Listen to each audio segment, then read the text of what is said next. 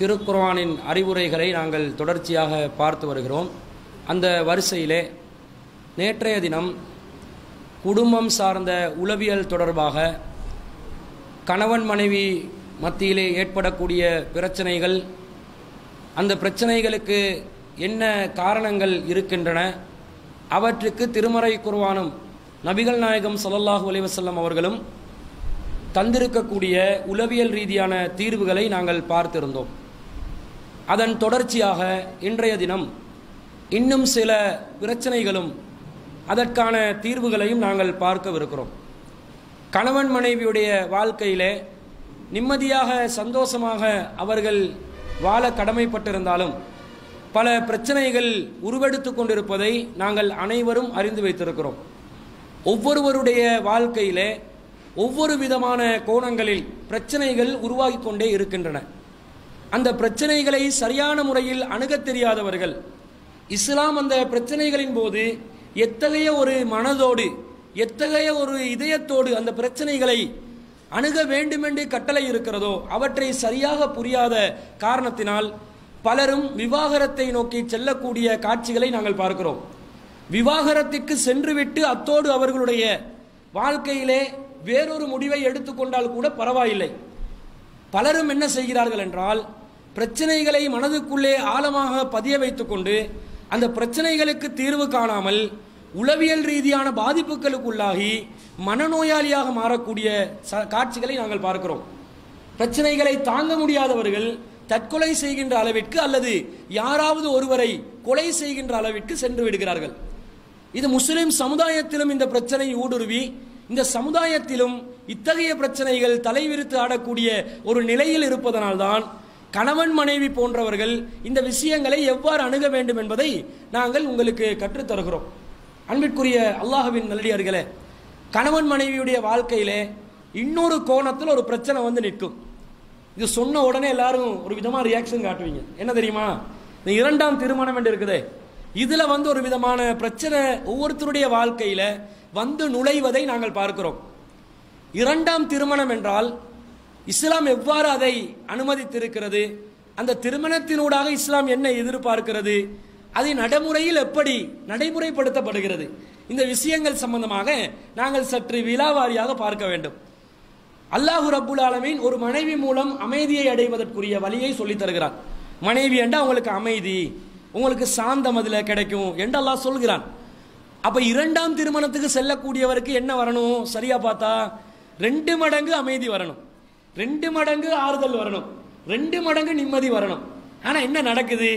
யாரெல்லாம் இரண்டாம் திருமணத்துக்கு செல்கிறார்களோ அவர்கள் அநேகமானவர்கள் மன உளைச்சலுக்கு உள்ளாகக்கூடியவர்களாக இருக்கிறார்கள், பல பிரச்சனைகளை சந்திக்கக்கூடியவர்களாக இருக்கிறார்கள்.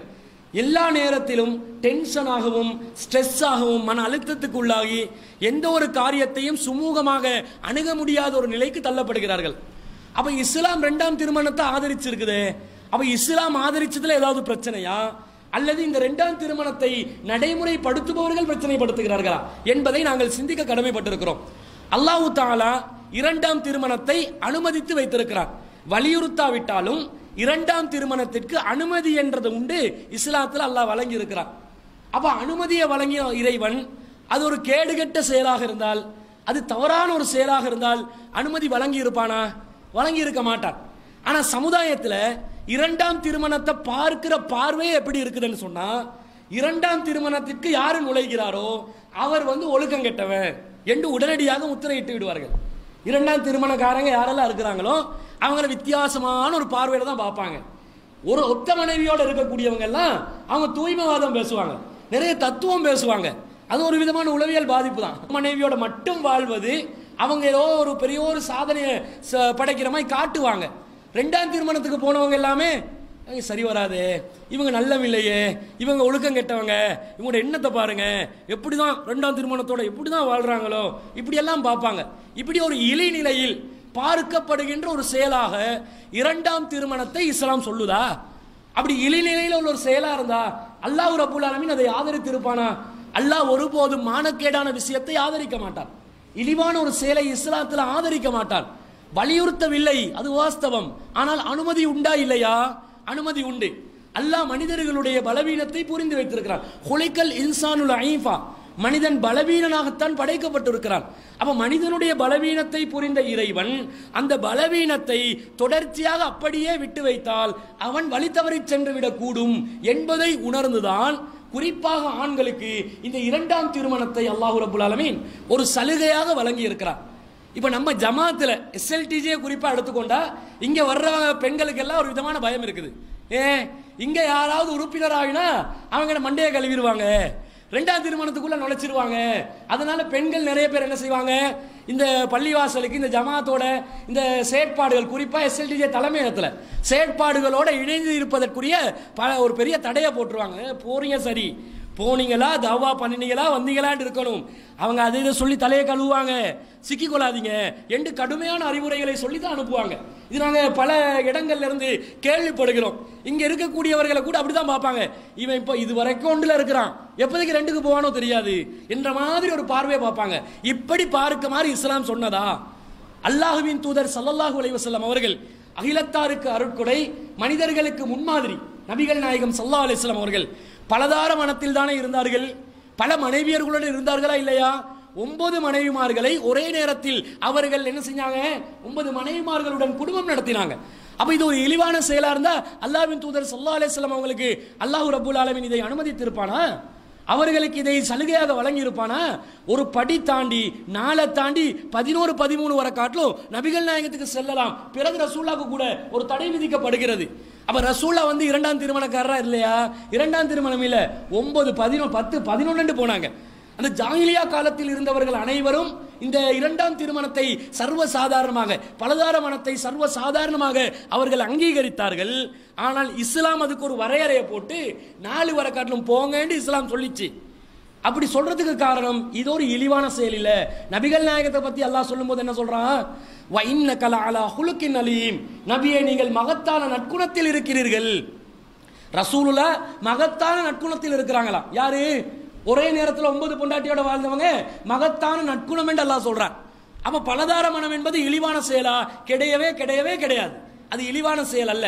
சமுதாயத்தில் அப்படிதான் ஒரு பார்வை உண்டு பண்றாங்க. ஆனா ஒரு மனைவியோட மட்டும் வாழ்றவங்க வச்சிருப்பாங்க. அவங்க எல்லாரும் ஒழுக்கத்துல நம்பர் 1, ஒழுக்கத்துல அவங்க எல்லாமே சர்டிபிகேட் கொடுக்கலாமா? அவங்களோட கேரக்டர் 100க்கு 100% நல்லவர்களாகத்தான் இருப்பார்கள் என்று சொல்லாமா? தூய்மைவாதம் பேசுவான். நல்ல ஞாபகத்தில் வைங்க, எவனெல்லாம் தூய்மைவாதம் பேசிக்கொண்டு இருப்பார்களோ அவங்க கிட்ட ஏதாவது ஒரு பிரச்சனை இருக்கும். ஓவரா தூய்மை பேசக்கூடாது. அல்லாஹ்விடத்தில் அந்த விஷயத்தை ஒப்படைச்சிட்டு போய்கொண்டே இருக்கணும். அப்ப இந்த தூய்மைவாதம் பேசக்கூடியவர்கள் தான் ஒத்தைக்கு ஒத்த ஒரு மனைவியுடன் தான் வாழ வேண்டும், அதுதான் சரியானது, அதுதான் நேர்மையானது என்றெல்லாம் பேசுவாங்க. இந்த நிலையை மாற்றணும். இன்னைக்கு சமுதாயத்தில் பல பிரச்சனைகளுக்கு காரணமா இருக்கிறது இந்த இரண்டாம் திருமணத்தை சரியான முறையில் முஸ்லிம் சமுதாயம் புரிந்து கொள்ளவில்லை. ஏன் புருஷன் எனக்கு மட்டும்தான் என்ற ஒரு கான்செப்ட்ல பெண்கள் வாழ்ந்து கொண்டிருக்கிறார்கள். அது யாருடைய குடும்பமும் விதிவிலக்கில் எல்லா பெண்களுடைய மனோநிலையும் இவ்வாறு தான் இருக்கிறது. நபி தோழியர்கள் பலதார மனத்தை ஆதரித்திருந்தாலும் சக்கலத்தியார் பிரச்சனைகள் அவங்களுக்குள்ளேயும் இருக்கத்தான் செஞ்சிச்சு. ஆயிஷா ரலியல்லாஹு அன்ஹா அவர்கள் அஃப்ஸா ரலியல்லாஹு அன்ஹா அவர்களுடன் கூட்டு சேர்ந்து கொள்வார்கள். ஏனைய மனைவிமார்களை பிரித்து அவங்க வேறையா பேசுவாங்க. அவங்க வேறு வேறு விதமாக நபிகள் நாயகன் ஸல்லல்லாஹு அலைஹி வஸல்லம் அவங்களுக்கு ஏனைய மனைவிமார்களுடன் இருக்கக்கூடிய அந்த போட்டியை, அந்த பிரச்சனையை நபிகள் நாயகத்திட்ட வெளிப்படுத்துவாங்க. இது எல்லா பெண்களிடமும் இயல்பாக இருக்கக்கூடிய ஒன்றுதான், மாற்று கருத்து இல்லை. ஆனா காலத்துடைய ஒரு சூழ்நிலை, எந்த நிலையில நாங்கள் வாழ்ந்து கொண்டிருக்கிறோம், எத்தகைய ஒரு காலத்தில் வாழ்ந்து கொண்டிருக்கிறோம் என்பதை நாங்கள் சரியான முறையில் சிந்தித்தால் நம்முடைய கணவன்மார்களை கண்ணியத்துடன் சுயமரியாதையுடன் ஒழுக்கத்துடன் வாழக்கூடிய கணவர்களாக மாற்ற முடியும். எதனால்? இந்த இரண்டாம் திருமணத்தை நம்முடைய பெண்கள் ஆதரித்தால், பெண்கள் அங்கீகரித்தார். இப்போ உடனே பெண்கள் கூட்டமா மசூரா பண்ணுவாங்க, இவங்களுக்கு இப்ப 2ஆம் கல்யாணம் முடிக்கிறதுக்கு தேவைப்படுது. அதான் பயான்ல டாபிக்கா எடுக்கிறாங்க. எப்படி நினைச்சிட்டு போங்க, நீங்க நினைக்கிறதெல்லாம் பார்த்து பயான் பண்ண முடியாது. அல்லாஹ் ரசூல் எதை சொல்றாங்களோ அதை எத்தி வைக்கணும். அப்ப 2ஆம் திருமணம் எதுக்காக தெரியுமா அல்லாஹ் ஆதரிக்கிறான் பாருங்க. அல்லாஹ் குர்ஆன்ல சொல்றான், வைன் ஹிஃப்தும் அல்லா துக்ஸிது ஃபில் யதாமா, அனாதைகளுடைய விஷயத்திலே நீதியாக நடக்க முடியாது என்று நீங்கள் அஞ்சினால், மா தாபலக்கும் மினன் நிசாய், நீங்கள் விரும்பிய பெண்களில் இருந்து திருமணம் செய்து கொள்ளுங்கள்.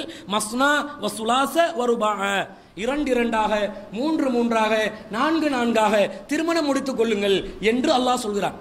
அனாதைகளுடைய விஷயத்திலே நீங்கள் நீதம் செலுத்தாவிட்டால் என்று அல்லாஹ் பயன்படுத்துறான். அனாதைகளோட விஷயத்துல நீதம் செலுத்துறலண்டா என்ன விஷயம்ன்றதை நாங்க விளங்கணும். அந்த காலத்துல என்ன செஞ்சாங்கன்னா, அனாதைகள் சொத்து செல்வங்களோடு யாரெல்லாம் இருப்பாரோ அவர் மரணித்து விட்டால் அவருடைய பிள்ளைகள் அனாதையான நிலைக்கு தள்ளப்படுவார்கள். அத்தகைய அனாதை நிலைக்கு தள்ளப்படக்கூடிய பிள்ளைகளை யாராவது ஒருவர் பொறுப்பெடுத்து அந்த பிள்ளையை வளர்ப்பார்கள். வளர்ப்பு பிள்ளைகள் என்ற கன்செப்ட் இஸ்லாத்துல கிடையாது. இஸ்லாத்துல வளர்ப்பு மகன் வளர்ப்பு மகள் என்றது கிடையாது. வளர்க்கலாம், பொறுப்பாளர்களாக இருக்கலாம், ஆனால் அவர்கள் யாரு? அவங்களும் மகரம் அல்லாதவர்கள். அப்ப இவங்க என்ன செஞ்சாங்க? ஜாஹிலியா காலத்துல மக்கள், அரபி உலகத்துல அந்த காலத்துல வாழ்ந்த மக்கள் என்ன செஞ்சாங்கடா, எந்த அனாதை பிள்ளைகளை, எந்த அனாதை பெண்களை, குழந்தைகளை அவர்கள் வளர்த்தார்களோ அதே பெண்களை திருமணம் முடிக்காமல் அடைவதற்கு முயற்சி செய்து கொண்டிருந்தார்கள். அவங்களோட சொத்தை அபகரிச்சு கொண்டிருந்தாங்க. ஏனென்றா இவங்களை திருமணம் முடிக்காம இவங்களை அடிமை போல வச்சுக்கொண்டா, அல்லது இவங்களை தேவைக்கு விபச்சாரத்துல அனாச்சாரத்துல தப்பான வழியில பயன்படுத்தி கொண்டா அந்த பெண்ணையும் பயன்படுத்தின மாதிரி இருக்கும், சொத்துக்களையும் அபகரித்த மாதிரி இருக்கும். இது ஜாஹிலியா கால மக்கள் செஞ்சு கொண்டு வந்தாங்க. அல்லாஹ் ரப்பல் ஆலமீன் இதை தடை விதிச்சு இதை செய்யக்கூடாது என்று சொல்லி, அனாதை விஷயத்துல நீங்கள் நீர்மையாக நடக்க வேண்டும். நீங்க உங்க பொறுப்புல இருக்கிற அனாதை என்ற ஒரே காரணத்துக்காக அவர்களை தகாத முறையில் அடைந்து கொள்ள கூடாது, அவர்களுடைய சொத்துக்களை நீங்கள் அபகரிக்க கூடாது. அப்ப நீங்க என்ன பண்ணுங்க, அந்த அனாதை குழந்தைகளுக்கு, அனாதை பிள்ளைகளுக்கு, அனாதை பெண்களுக்கு அவர்களுக்குரிய மகர் தொகையை கொடுத்து திருமணம் முடிச்சுக்கோங்க. அப்ப நீதமா நடங்க. நீங்களே பயப்படுறீங்க, என் பொறுப்புல ஒரு அனாதை பிள்ளை இருக்குது, இந்த பிள்ளையை நான் வளர்த்தெடுத்து நான் இந்த பிள்ளையை திருமணம் முடிக்காம தப்பான வழியில் அடைஞ்சிடக்கூடாது, அடைஞ்சிருவேனோ மாட்டேனோ என்ற பயம் உங்களிடம் இருக்குதா? நீதியா நடக்க மாட்டேன்னு நீங்க நினைக்கிறீங்களா? அப்போது நீங்கள் அதே குழந்தைகளை திருமணம் முடித்துக் கொள்ளுங்கள். அவர்கள் பருவ வயதை அடைந்தால், அவர்கள் மேஜரான பிறகு, அவர்களுக்கு நல்லது கெட்டது விளங்குற நேரத்தில், ருஷுது நேர்வழி என்ற அந்த தன்மையை, நல்லது கெட்டது அறியக்கூடிய பண்பை, பக்குவத்தை அவர்கள் அடைகின்ற நேரத்தில் அந்த பிள்ளைகளை நீங்கள் திருமணம் முடித்துக் கொள்ளுங்கள். அப்ப இப்படி அல்லாஹ் தஆலா சொல்றான். எதுக்கு சொன்னால? ஒழுக்கத்துல சீர்கெட்டு போகாம இருக்கிறதுக்காகத்தான் இந்த இரண்டாம் திருமணத்தை அல்லாஹ் தஆலா அங்கீகரிக்கிறான். அப்ப அல்லாஹ் ஒழுக்கத்தை பாதுகாக்கிறதுக்காக இந்த இரண்டாம் திருமணத்தை சொல்லி இருக்கும் போது அதை செய்து கொள்ளக்கூடிய ஒருவர் எப்படி பார்க்கப்படுகிறார்கள், இதை நாங்கள் சிந்திக்க கடமைப்பட்டிருக்கிறோம். இதுக்கு ஒரு காரணமும் இருக்குது. இந்த இரண்டாம் திருமணம் என்றதுக்கு நுழைகிறவங்க இருக்கிறாங்களே, இவங்க ஒழுங்கா இரண்டாம் திருமணத்தை பண்றது கிடையாது. என்ன செய்யறது? எப்ப பார்த்தாலும் தூய்மைவாதம் பேசுவாங்க, தியாகம் பேசுவாங்க. நான் இன்னும் இரண்டாம் கல்யாணத்துக்கு ஏன் போனேன்டா, நான் ஒரு தியாகி. நீ தியாகியா இருந்தா நபிகள் நாயகமே பார்த்தீங்களா, தன்னுடைய வயசுக்கு மூத்தவங்களை, பல பெண்களை, ஆதரவற்ற அரவணைப்பற்ற பெண்களை திருமணம் முடிச்சிருக்கிறாங்க இல்லையா? அந்த மாதிரியே நானும் திருமணம் முடிக்கிறேன்னு சொல்லுவாங்க. அப்படியே நபிகள் நாயகம் தியாகத்தோட முடிச்ச மாதிரி நீங்களும் தியாகத்தோட திருமணம் முடிக்கிறத காட்டுறதா இருந்தா என்ன பண்ணணும்? ஒரு 10-15 வருஷம் மூப்பான பெண்களை கல்யாணம் முடிக்கணும். அப்படி இல்லாட்டி ஆதரவற்ற நிலையில் இருக்கக்கூடிய விதவைகளாக இருக்கக்கூடிய பெண்களை திருமணம் முடிக்கலாம். எப்படி முடிக்கணும்? விதவைகளாக இருக்க வேண்டும், அழகும் இல்லாம இருந்தா அப்ப முடிப்பியா? அப்ப மட்டும் பேசுவாங்க. என்னது அது இல்ல, அதுவும் பார்க்கத்தானே வேணும். அப்ப தியாகம் என்ற வார்த்தையை டிலீட் பண்ணு. தியாகம் என்றது இல்ல, விதவையை கல்யாணம் முடி, பரவாயில்ல. நம்மாக்கள் என்ன செய்வா, இரண்டாம் திருமணம் என்ற பேர்ல விதவைகளை கல்யாணம் முடிக்கிறோம் என்று மாறு தட்டி கொள்வாங்க. விதவைகளை கல்யாணம் முடிக்கிறது உண்மை. நீ விதவையை கல்யாணம் முடி, ஒரு 45-50 வயசு விதவையை கல்யாணம் முடிப்பியா? திருமணம் செய்வதற்கே சக்தி இல்லாத நிலையில், இனிமேல் யாருமே என்ன பொண்ணு கேட்டு வரமாட்டாங்க, எனக்கு திருமண வாழ்க்கை என்பதே கேள்விக்குறியாக இருக்கிறது என்ற நிலையில் இருக்கும் போது நீங்கள் அத்தகைய ஒரு விதவையை திருமணம் முடித்திருந்தா அது தியாகம். இவங்க விதவைகள் எப்படி தியாகம் திருமணம் முடிக்கிறாங்க? ஒரு முதலாம் தரமாகவே அந்த புள்ளைய யாராவது முடிக்கிறதுக்கு வருவாங்க.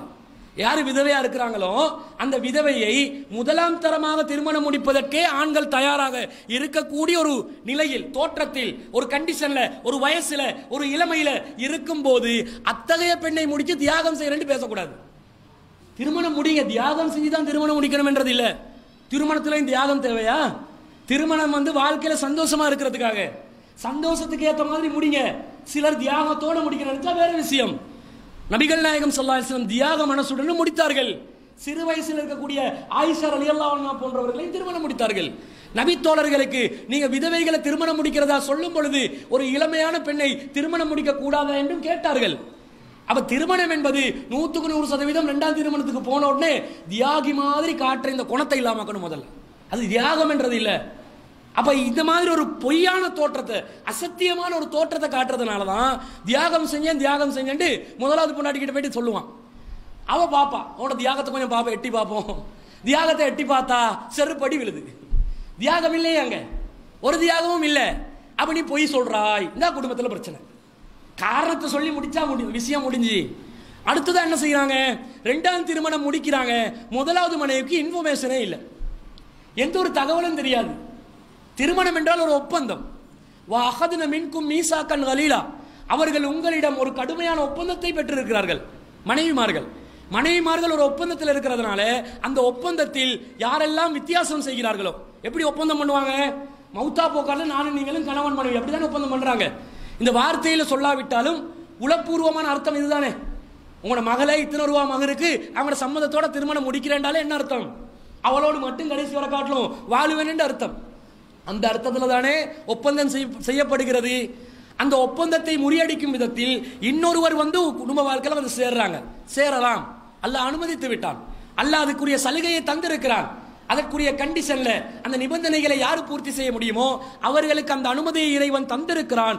ஆனால் இதையெல்லாம் பார்க்காம ரகசியமாக இரண்டாம் திருமணம் ரெண்டு விதமா நடக்குது. ஒண்ணு, உண்மையிலே திருமணம் முடிக்கிறாங்க, ரெண்டாவதா ரெஜிஸ்டரை வச்சு சிக்னேச்சர் பண்ணி எல்லாம் வழி எல்லாம் ஏற்பாடு செஞ்சு எல்லாம் முடிக்கிறாங்க. ஆனா மனைவிக்கு அறிவிக்கிறது இல்லை.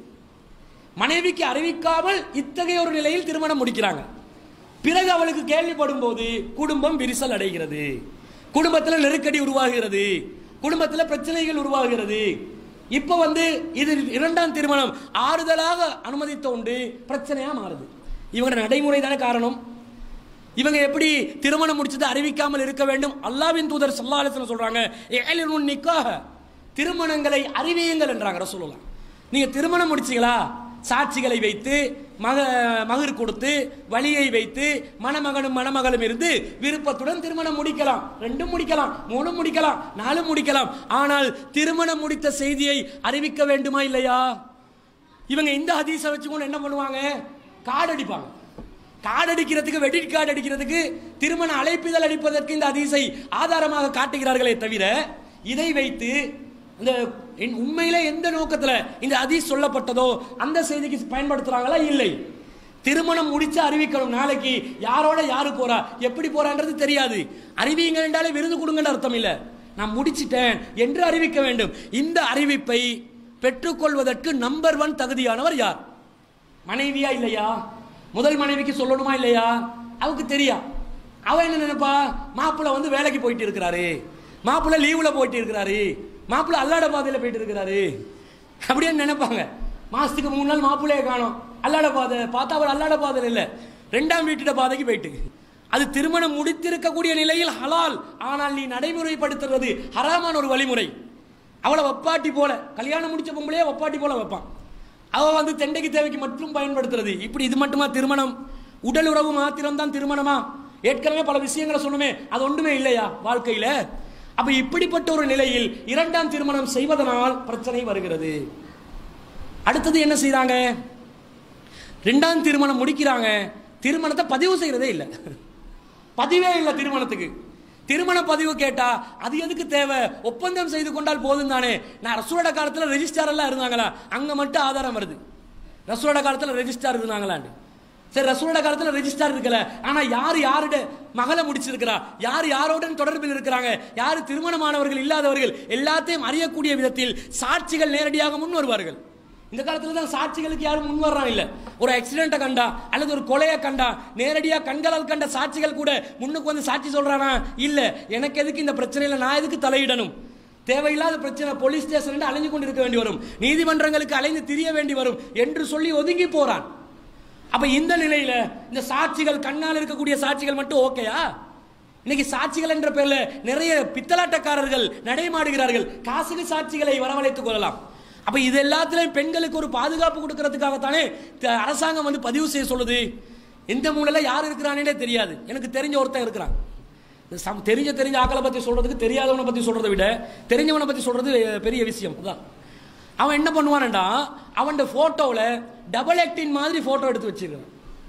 அவனே தான் இன்னொருவன் அவனுடைய சகோதரனும் இருக்கிற மாதிரி அவன்டே மூஞ்சில. ஒருத்தரையும் சேர்த்து அதே இடத்துல அவன்டே போட்டோவில் டபுள் ஆக்டிங் போட்டோ ஒன்று வச்சிருக்கிறான். இவன் வந்து போற இடமெல்லாம் கல்யாணம், ஒவ்வொரு ஊருக்கு போனால் கல்யாணம் முடிக்கிறது அப்படியே ஓடி போகிறது, இன்னொரு ஊருக்கு போகிறது கல்யாணம் முடிக்கிறது ஓடி போகிறது. அவனை பற்றி தெரிஞ்சவங்க சிரிக்கிறாங்க நம்ம பகுதியில் கொம்பனித்தர் ஏரியாவில். அப்போ இவன் என்ன செய்வான், யாராவது இவனை எடுத்து அடிச்சு, அடே நீ என் சகோதரியை நீ ஏமாற்றி விட்டாய், என்னுடைய அக்காவை நீ ஏமாற்றி விட்டாய், யாராவது சண்டைக்கு வந்தா உடனடியாக கொஞ்சம் நில்லுங்க, இந்த பாருங்க ஆதாரத்தை காட்டுறேன், அது என்னுடைய சகோதரன், அப்படி ஏமாத்துறாங்க. இப்படி தன்னுடைய முகத்தையே டபுள் ஆக்டினன்ட் காட்டி ஏமாத்துறவன் அடுத்தவனை கொண்டு ஏமாற்ற மாட்டானா? இந்த மாதிரி ஏமாற்று பேர்வழிகள் அலைந்து திரிவதனால் தான் ஒரு சாட்சியத்தை ஏற்படுத்தி கொண்டு திருமணத்தை செய்யுமாறு நபிகள் நாயகம் சொல்கிறார்கள். அது அரசாங்கத்திலே அங்கீகாரம் கிடைக்கக்கூடிய விதத்தில் ரெஜிஸ்டாரை வச்சு பதிவு செய்கிறோம். அந்த ரெஜிஸ்டார் தேவையில்லை, நாங்கள் அக்து நிக்கா ஒப்பந்த திருமணம் செய்கிறோம் என்ற பெயரில் இரண்டாம் தரமாக பல பேரையும் திருமணம் முடிக்கிறாங்க. இதுல என்ன நடக்குது? ஒப்பந்த திருமணம் என்ற பெயரில் திருமணம் முடிச்சு ஷரியத் முறையில் திருமணம் முடித்ததாக சொல்கிறார்கள். திருமண பதிவு இல்லை, குழந்தையிட பேரு அது விரும்பின பேரை போட்டுக் கொள்ளலாம், யாரும் ஆர்கியூமெண்ட் பண்ண முடியாது. குழந்தையிட பேர்ல தந்தையுடைய பேருக்கு தன்னுடைய பேரை பயன்படுத்தி கொண்டாலும் இல்லை என்று மறுத்து விடலாம். நான் சொல்லல, நான் திருமணமே ஆகல, எப்படி என் பேரை வைக்கலாம், மறுத்து விடலாம். வாரிசுரிமை சட்டத்தில் சொத்துக்கள் பிரிப்பதில் பிரச்சனை இருக்கிறது, தனக்கு தேவையான மாதாந்த செலவினங்களை பெற்றுக் கொள்வதில் பிரச்சனை இருக்கிறது. இதை எல்லாத்தையும் இந்த பிரச்சனைகள்ல இருந்து ஸ்கிப் ஆகிறதுக்கு பல பேர் ஒப்பந்த திருமணம் என்ற பெயர்ல திருமணம் முடித்துக் கொண்டு அலைகிறார்கள். இந்த மாதிரி காரணங்களால் பல குடும்பங்கள் நிம்மதியை இழந்து கொண்டே இருக்கிறார்கள். அப்போ உனக்கு இந்த இரண்டாம் திருமணம் தேவையா? திருமணம் முடிக்கணும் வேண்டா, முதல் மனைவி கிட்ட சொல்லு, அறிவித்து விடு. ஒளிஞ்சி களவுல திருமணம் முடிக்க வேண்டிய அவசியம் இல்லை. நீதானே ஆம்பளை, நீதானே புருஷன், நீ உன்னுடைய மனைவிக்கு சொல்லு, எனக்கு தேவை இரண்டாம் திருமணம் தேவை, நீ அனுமதி தர வேண்டும் என்று மார்க்கம் சொல்லவில்லை. ஆனால் நான் இரண்டாம் திருமணத்துக்கு செல்ல வேண்டிய நிர்பந்தத்தில் இருக்கிறேன், நீ இதற்கு அங்கீகாரம் தராவிட்டால், நீ இதை அங்கீகரிக்காவிட்டால் என்னுடைய மானம் காத்தில் பறந்துவிடும். 4 பேர் பேசினா கேவலப்படுறதை விட 10,000 பேர் என்னுடைய முகத்துல காரி துப்புறதை விட அல்லாஹ் அனுமதித்த இந்த சலுகையை எனக்கு தகுதி இருப்பதனால், எனக்கு தகுதி இருக்கணுமா இல்லையா, எனக்கே வந்து சொரீரத்துக்கு நெவம் இல்லைன்னுவாங்க. இதுல வேற இன்னொரு கல்யாணம் சரி வருமா? முதல் திருமணத்துக்கே அல்லாஹ்வின் தூதர் ஸல்லல்லாஹு அலைஹி வஸல்லம் எப்படி சொன்னாங்க? யா மாஇஸர ஸபாப், இளைஞர்களே, மனிஸ்ததா மின்குமுல் பாஅத் ஃபல்யதஸவ்வஜ், உங்கள யாருக்கு பராமரிப்பு செலவுக்கு சக்தி பெற்றிருக்கிறீர்களோ அவர்கள் திருமணம் முடியுங்க. இளைஞர்களே பராமரிப்பு செலவுக்கு சக்தி இருந்தா தான் திருமணம், இல்லாவிட்டால் உங்க மேல நோன்பு தான் கடமைண்டாங்க நபிகள் நாயகம். நீ நோம்பு பிடிச்சுக்கோ, ரமலான் மாதத்துல இல்ல எல்லா நாள்லயும் நோம்பு பிடி. ஏன்? திருமணம் செய்யறதா இருந்தா நீ பாத் இருக்கணும், மெயின்டெனன்ஸுக்குரிய சக்தி இருக்கணும். அந்த சக்தி இல்லைன்னா நீ முதல் திருமணத்துக்கே போக கூடாது. அப்ப இரண்டாம் திருமணம் என்றா குறைந்த அளவிலான ஒரு சக்தியாவது இருக்கணுமா இல்லையா? உடனே நபிகள் நாயகத்தை ஆதாரத்தை காட்டுவாங்க. நபிகள் நாயகம் பல திருமணங்களை முடித்தார்கள், பெரிய செல்வந்தர்களாகவா இருந்தார்கள். அந்த காலத்தில் இருக்கிறவங்க ஈச்சப்பழத்தையும் தண்ணியோட வாழுவாங்க. இந்த காலத்துல நீ ஈச்சப்பழத்தையும் தண்ணியை குடிச்சு வாழ்வதாக இருந்தா ஓகே. லேசா வந்து அந்த சவுதி அரசாங்கத்தில் இலவசமா கொடுக்குற ஈச்சப்பழத்தை வீட்டுல நல்லா சொக்க அடிச்சுட்டு 10 திருமணம் 4 திருமணம் சரி முடிக்கலாம், அதுல சிக்கல் இல்லை. அதான் நிலைமை. அப்படியா இன்றைக்கு நடைமுறையில் இருக்குது? நபிகள் நாயகத்தில் இந்த பொருளாதார விஷயத்தை இதுல வந்து ஒப்பிடக்கூடாது. அல்லாஹ் என்ன சொன்னான்? உனக்கு நீதம் செலுத்துவதற்கு முடியும் என்றால் தான் நீ இரண்டாம் திருமணத்துக்கு போகணும். அந்த வசனத்துல தொடர்ச்சி அல்லாஹ் சொல்றான், ஃபைன் ஹிஃப்தும் அல்லா தஅதிலு ஃபவாஹிதா, நீ நீதமாக நடக்க மாட்டாய் என்று உனக்கு அச்சம் இருந்தால் நீ ஒன்றைதான் போதுமாக்க கொள்ளணும். எது நீதம்? பல மனைவி ஃபர்ஸ்டுக்கு அனாதைகள் விஷயத்துல நீதம் செலுத்த முடியும் என்றா இரண்டாம் திருமணத்துக்கு போக வேண்டாம், முடியாவிட்டால் 5 நாள் இரண்டாம் திருமணத்துக்கு போக வேண்டாம் அல்லாஹ் சொல்றான். இரண்டாம் திருமணத்துக்கு போக சொன்னா நீ வந்து என்ன செய்யணும்? மனைவிமார்கள் மத்தியிலே நீதமாக நடக்க வேண்டும். அப்படி இருந்தா தான் நீ 2க்கு போகலாம், இல்லைண்டா 1 தான் உனக்கு கடமை. மனைவிமார்கள் மத்தியில நீதம் என்றால் 4 சரியா பிரிக்கணும், நாட்களை சரியாக ஒதுக்க வேண்டும். நபிகள் நாயகம் ஸல்லல்லாஹு அலைஹி வஸல்லம் அவர்கள் சக்கராத்துடைய வேதனையில் இருக்கிறார்கள், எந்திரிச்சு நிற்க முடியவில்லை, உளு செய்கிறார்கள், மீண்டும் அவர்கள் மூச்சிலிருந்து விழுகிறார்கள். இந்த நேரத்திலே நபிகள் நாயகம் ஸல்லல்லாஹு அலைஹி வஸல்லம் ஆயிஷா ரலியல்லாஹு அன்ஹா அவர்களுடைய வீட்டிலே நாள் ஒதுக்கி இருக்கிறார்கள். அந்த வீட்டில் ரசூலுடைய வீடு தான், ஆனால் ஆயிஷா இல்லாண்ட அந்த நாள் ஒதுக்கப்பட்ட நாள். மஸ்ஜிது நபவி இருக்கிறதுக்கு பக்கத்தில் ரசூலுடைய வீடு இருக்குது, அந்த வீட்டில் வாழ்ந்த நேரம். அவர் ரசூலா சொல்றாங்க, ஆயிஷாவே என்னுடைய ஏனைய மனைவிமார்களுக்கு தகவல் அனுப்பி விடுங்கள், சக்கராத்துடைய நேரத்தில் நான் வந்து அடுத்த மனைவியுடைய வீட்டுக்கு போகணும், போக வேண்டிய டேட் வருது, ஆனால் எனக்கு போக முடியாமல் இருக்குது, உடம்பு வலிக்குது, வருத்தமாக இருக்குது, வேதனையாக இருக்குது, அவர்களிடம் அனுமதி கேளுங்கள். அவர்கள் அனுமதித்தால் இதே வீட்டில் நான் வந்து மரணிப்பதற்கு விரும்புகிறேன். சக்கராத்துடைய நேரத்திலேயே நாள் ஒதுக்குறத யோசிக்கிறாங்க நபிகள் நாயகம். இவங்க என்ன பண்றாங்க? 6 நாள் இங்கே 1 நாள் அங்க. இது நீதமா? அல்லது ஒரு நாள்ல 10 அவர் இங்க 2 அவர் அங்க, அல்லது மாத்தி முதல் மனைவியை ஏமாத்துறா அல்லது 2வது மனைவியை ஏமாத்துறான். ஏதோ ஒரு விதத்தில் ஏமாத்துறாங்க. என்ன சொல்றாங்க? வேலைக்கு போறன்ற பேர்ல வேலை எங்க வேலை செய்யறாரு? 2வது மனைவிட வீட்டில் வேலை காலையில இருந்து. இல்லைண்டா வியாபாரத்துக்கு போறேன் மாசத்துக்கு ஒரு 2-3 நாள் மாத்திரம் என்ன செய்கிறார்கள்? 2ஆம் மனைவிட வீட்டில் இருக்கிறாங்க.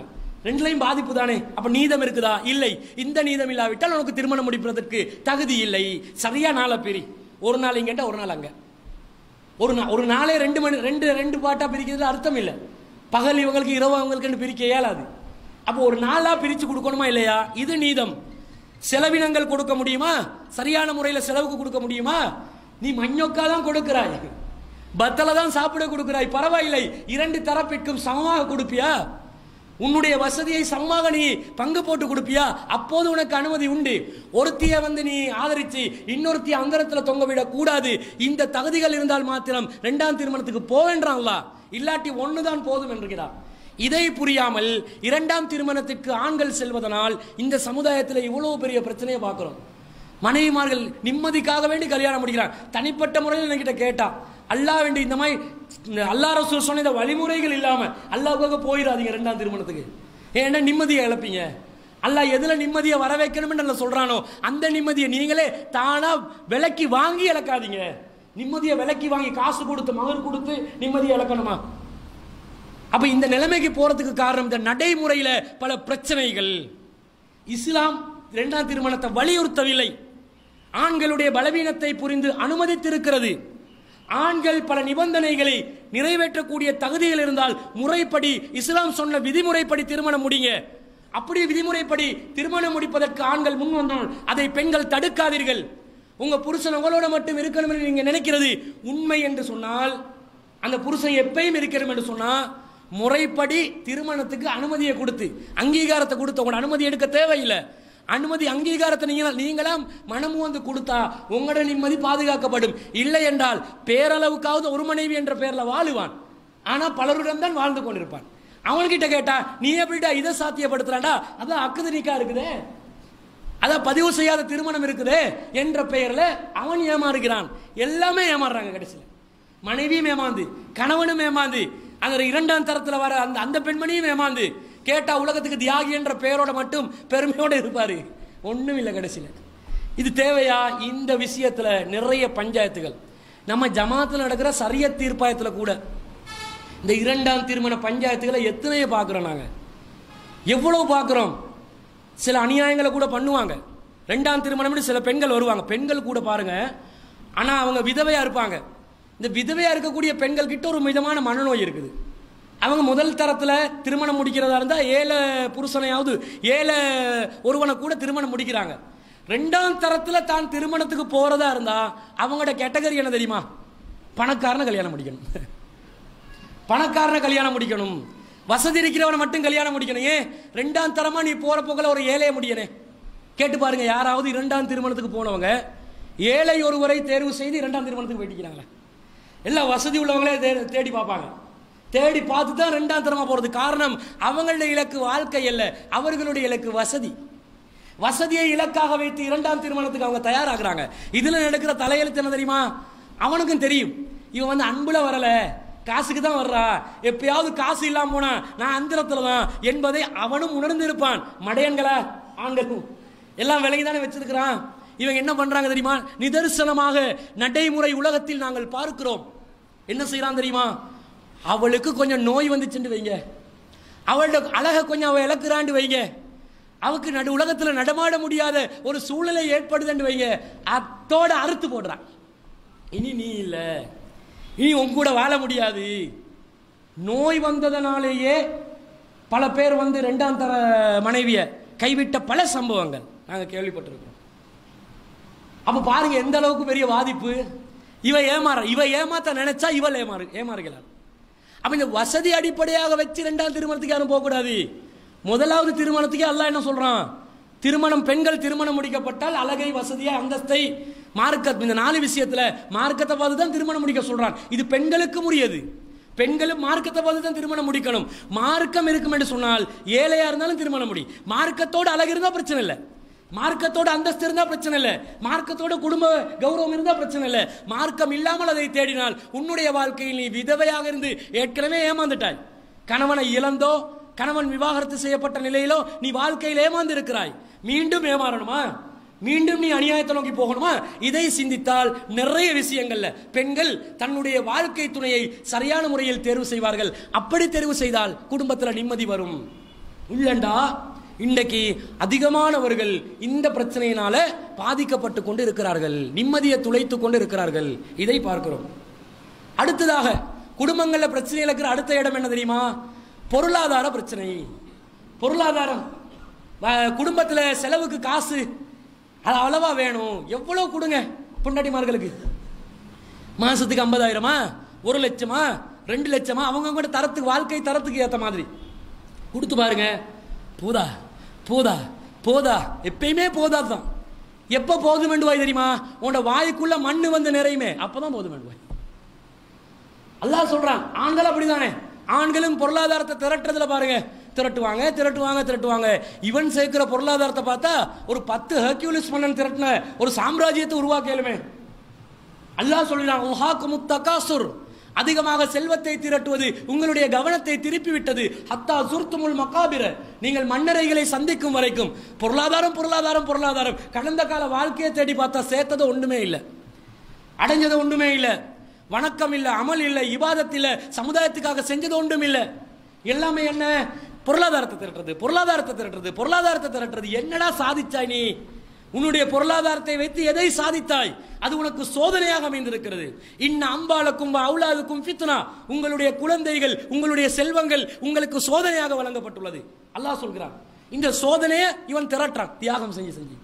அதே சோதனை என்றால் இவன் சோதனை என்ன செய்யறான்? சம்பாதிச்சு சம்பாதிச்சு சம்பாதிச்சு சோதனையை சேர்த்து வச்சு கொள்றான். சோதனைகளை சேகரிக்கக்கூடிய ஒரு மனோநிலையில் இருக்கிறோம். இந்த நிலையில் ஆண்கள், பெண்கள் எவ்வளவு அவங்க கஷ்டப்பட்டு சம்பாதிச்சு கொண்டு வந்து கொடுத்தாலும் போதா போதா போதா என்று கொண்டே இருப்பாங்க.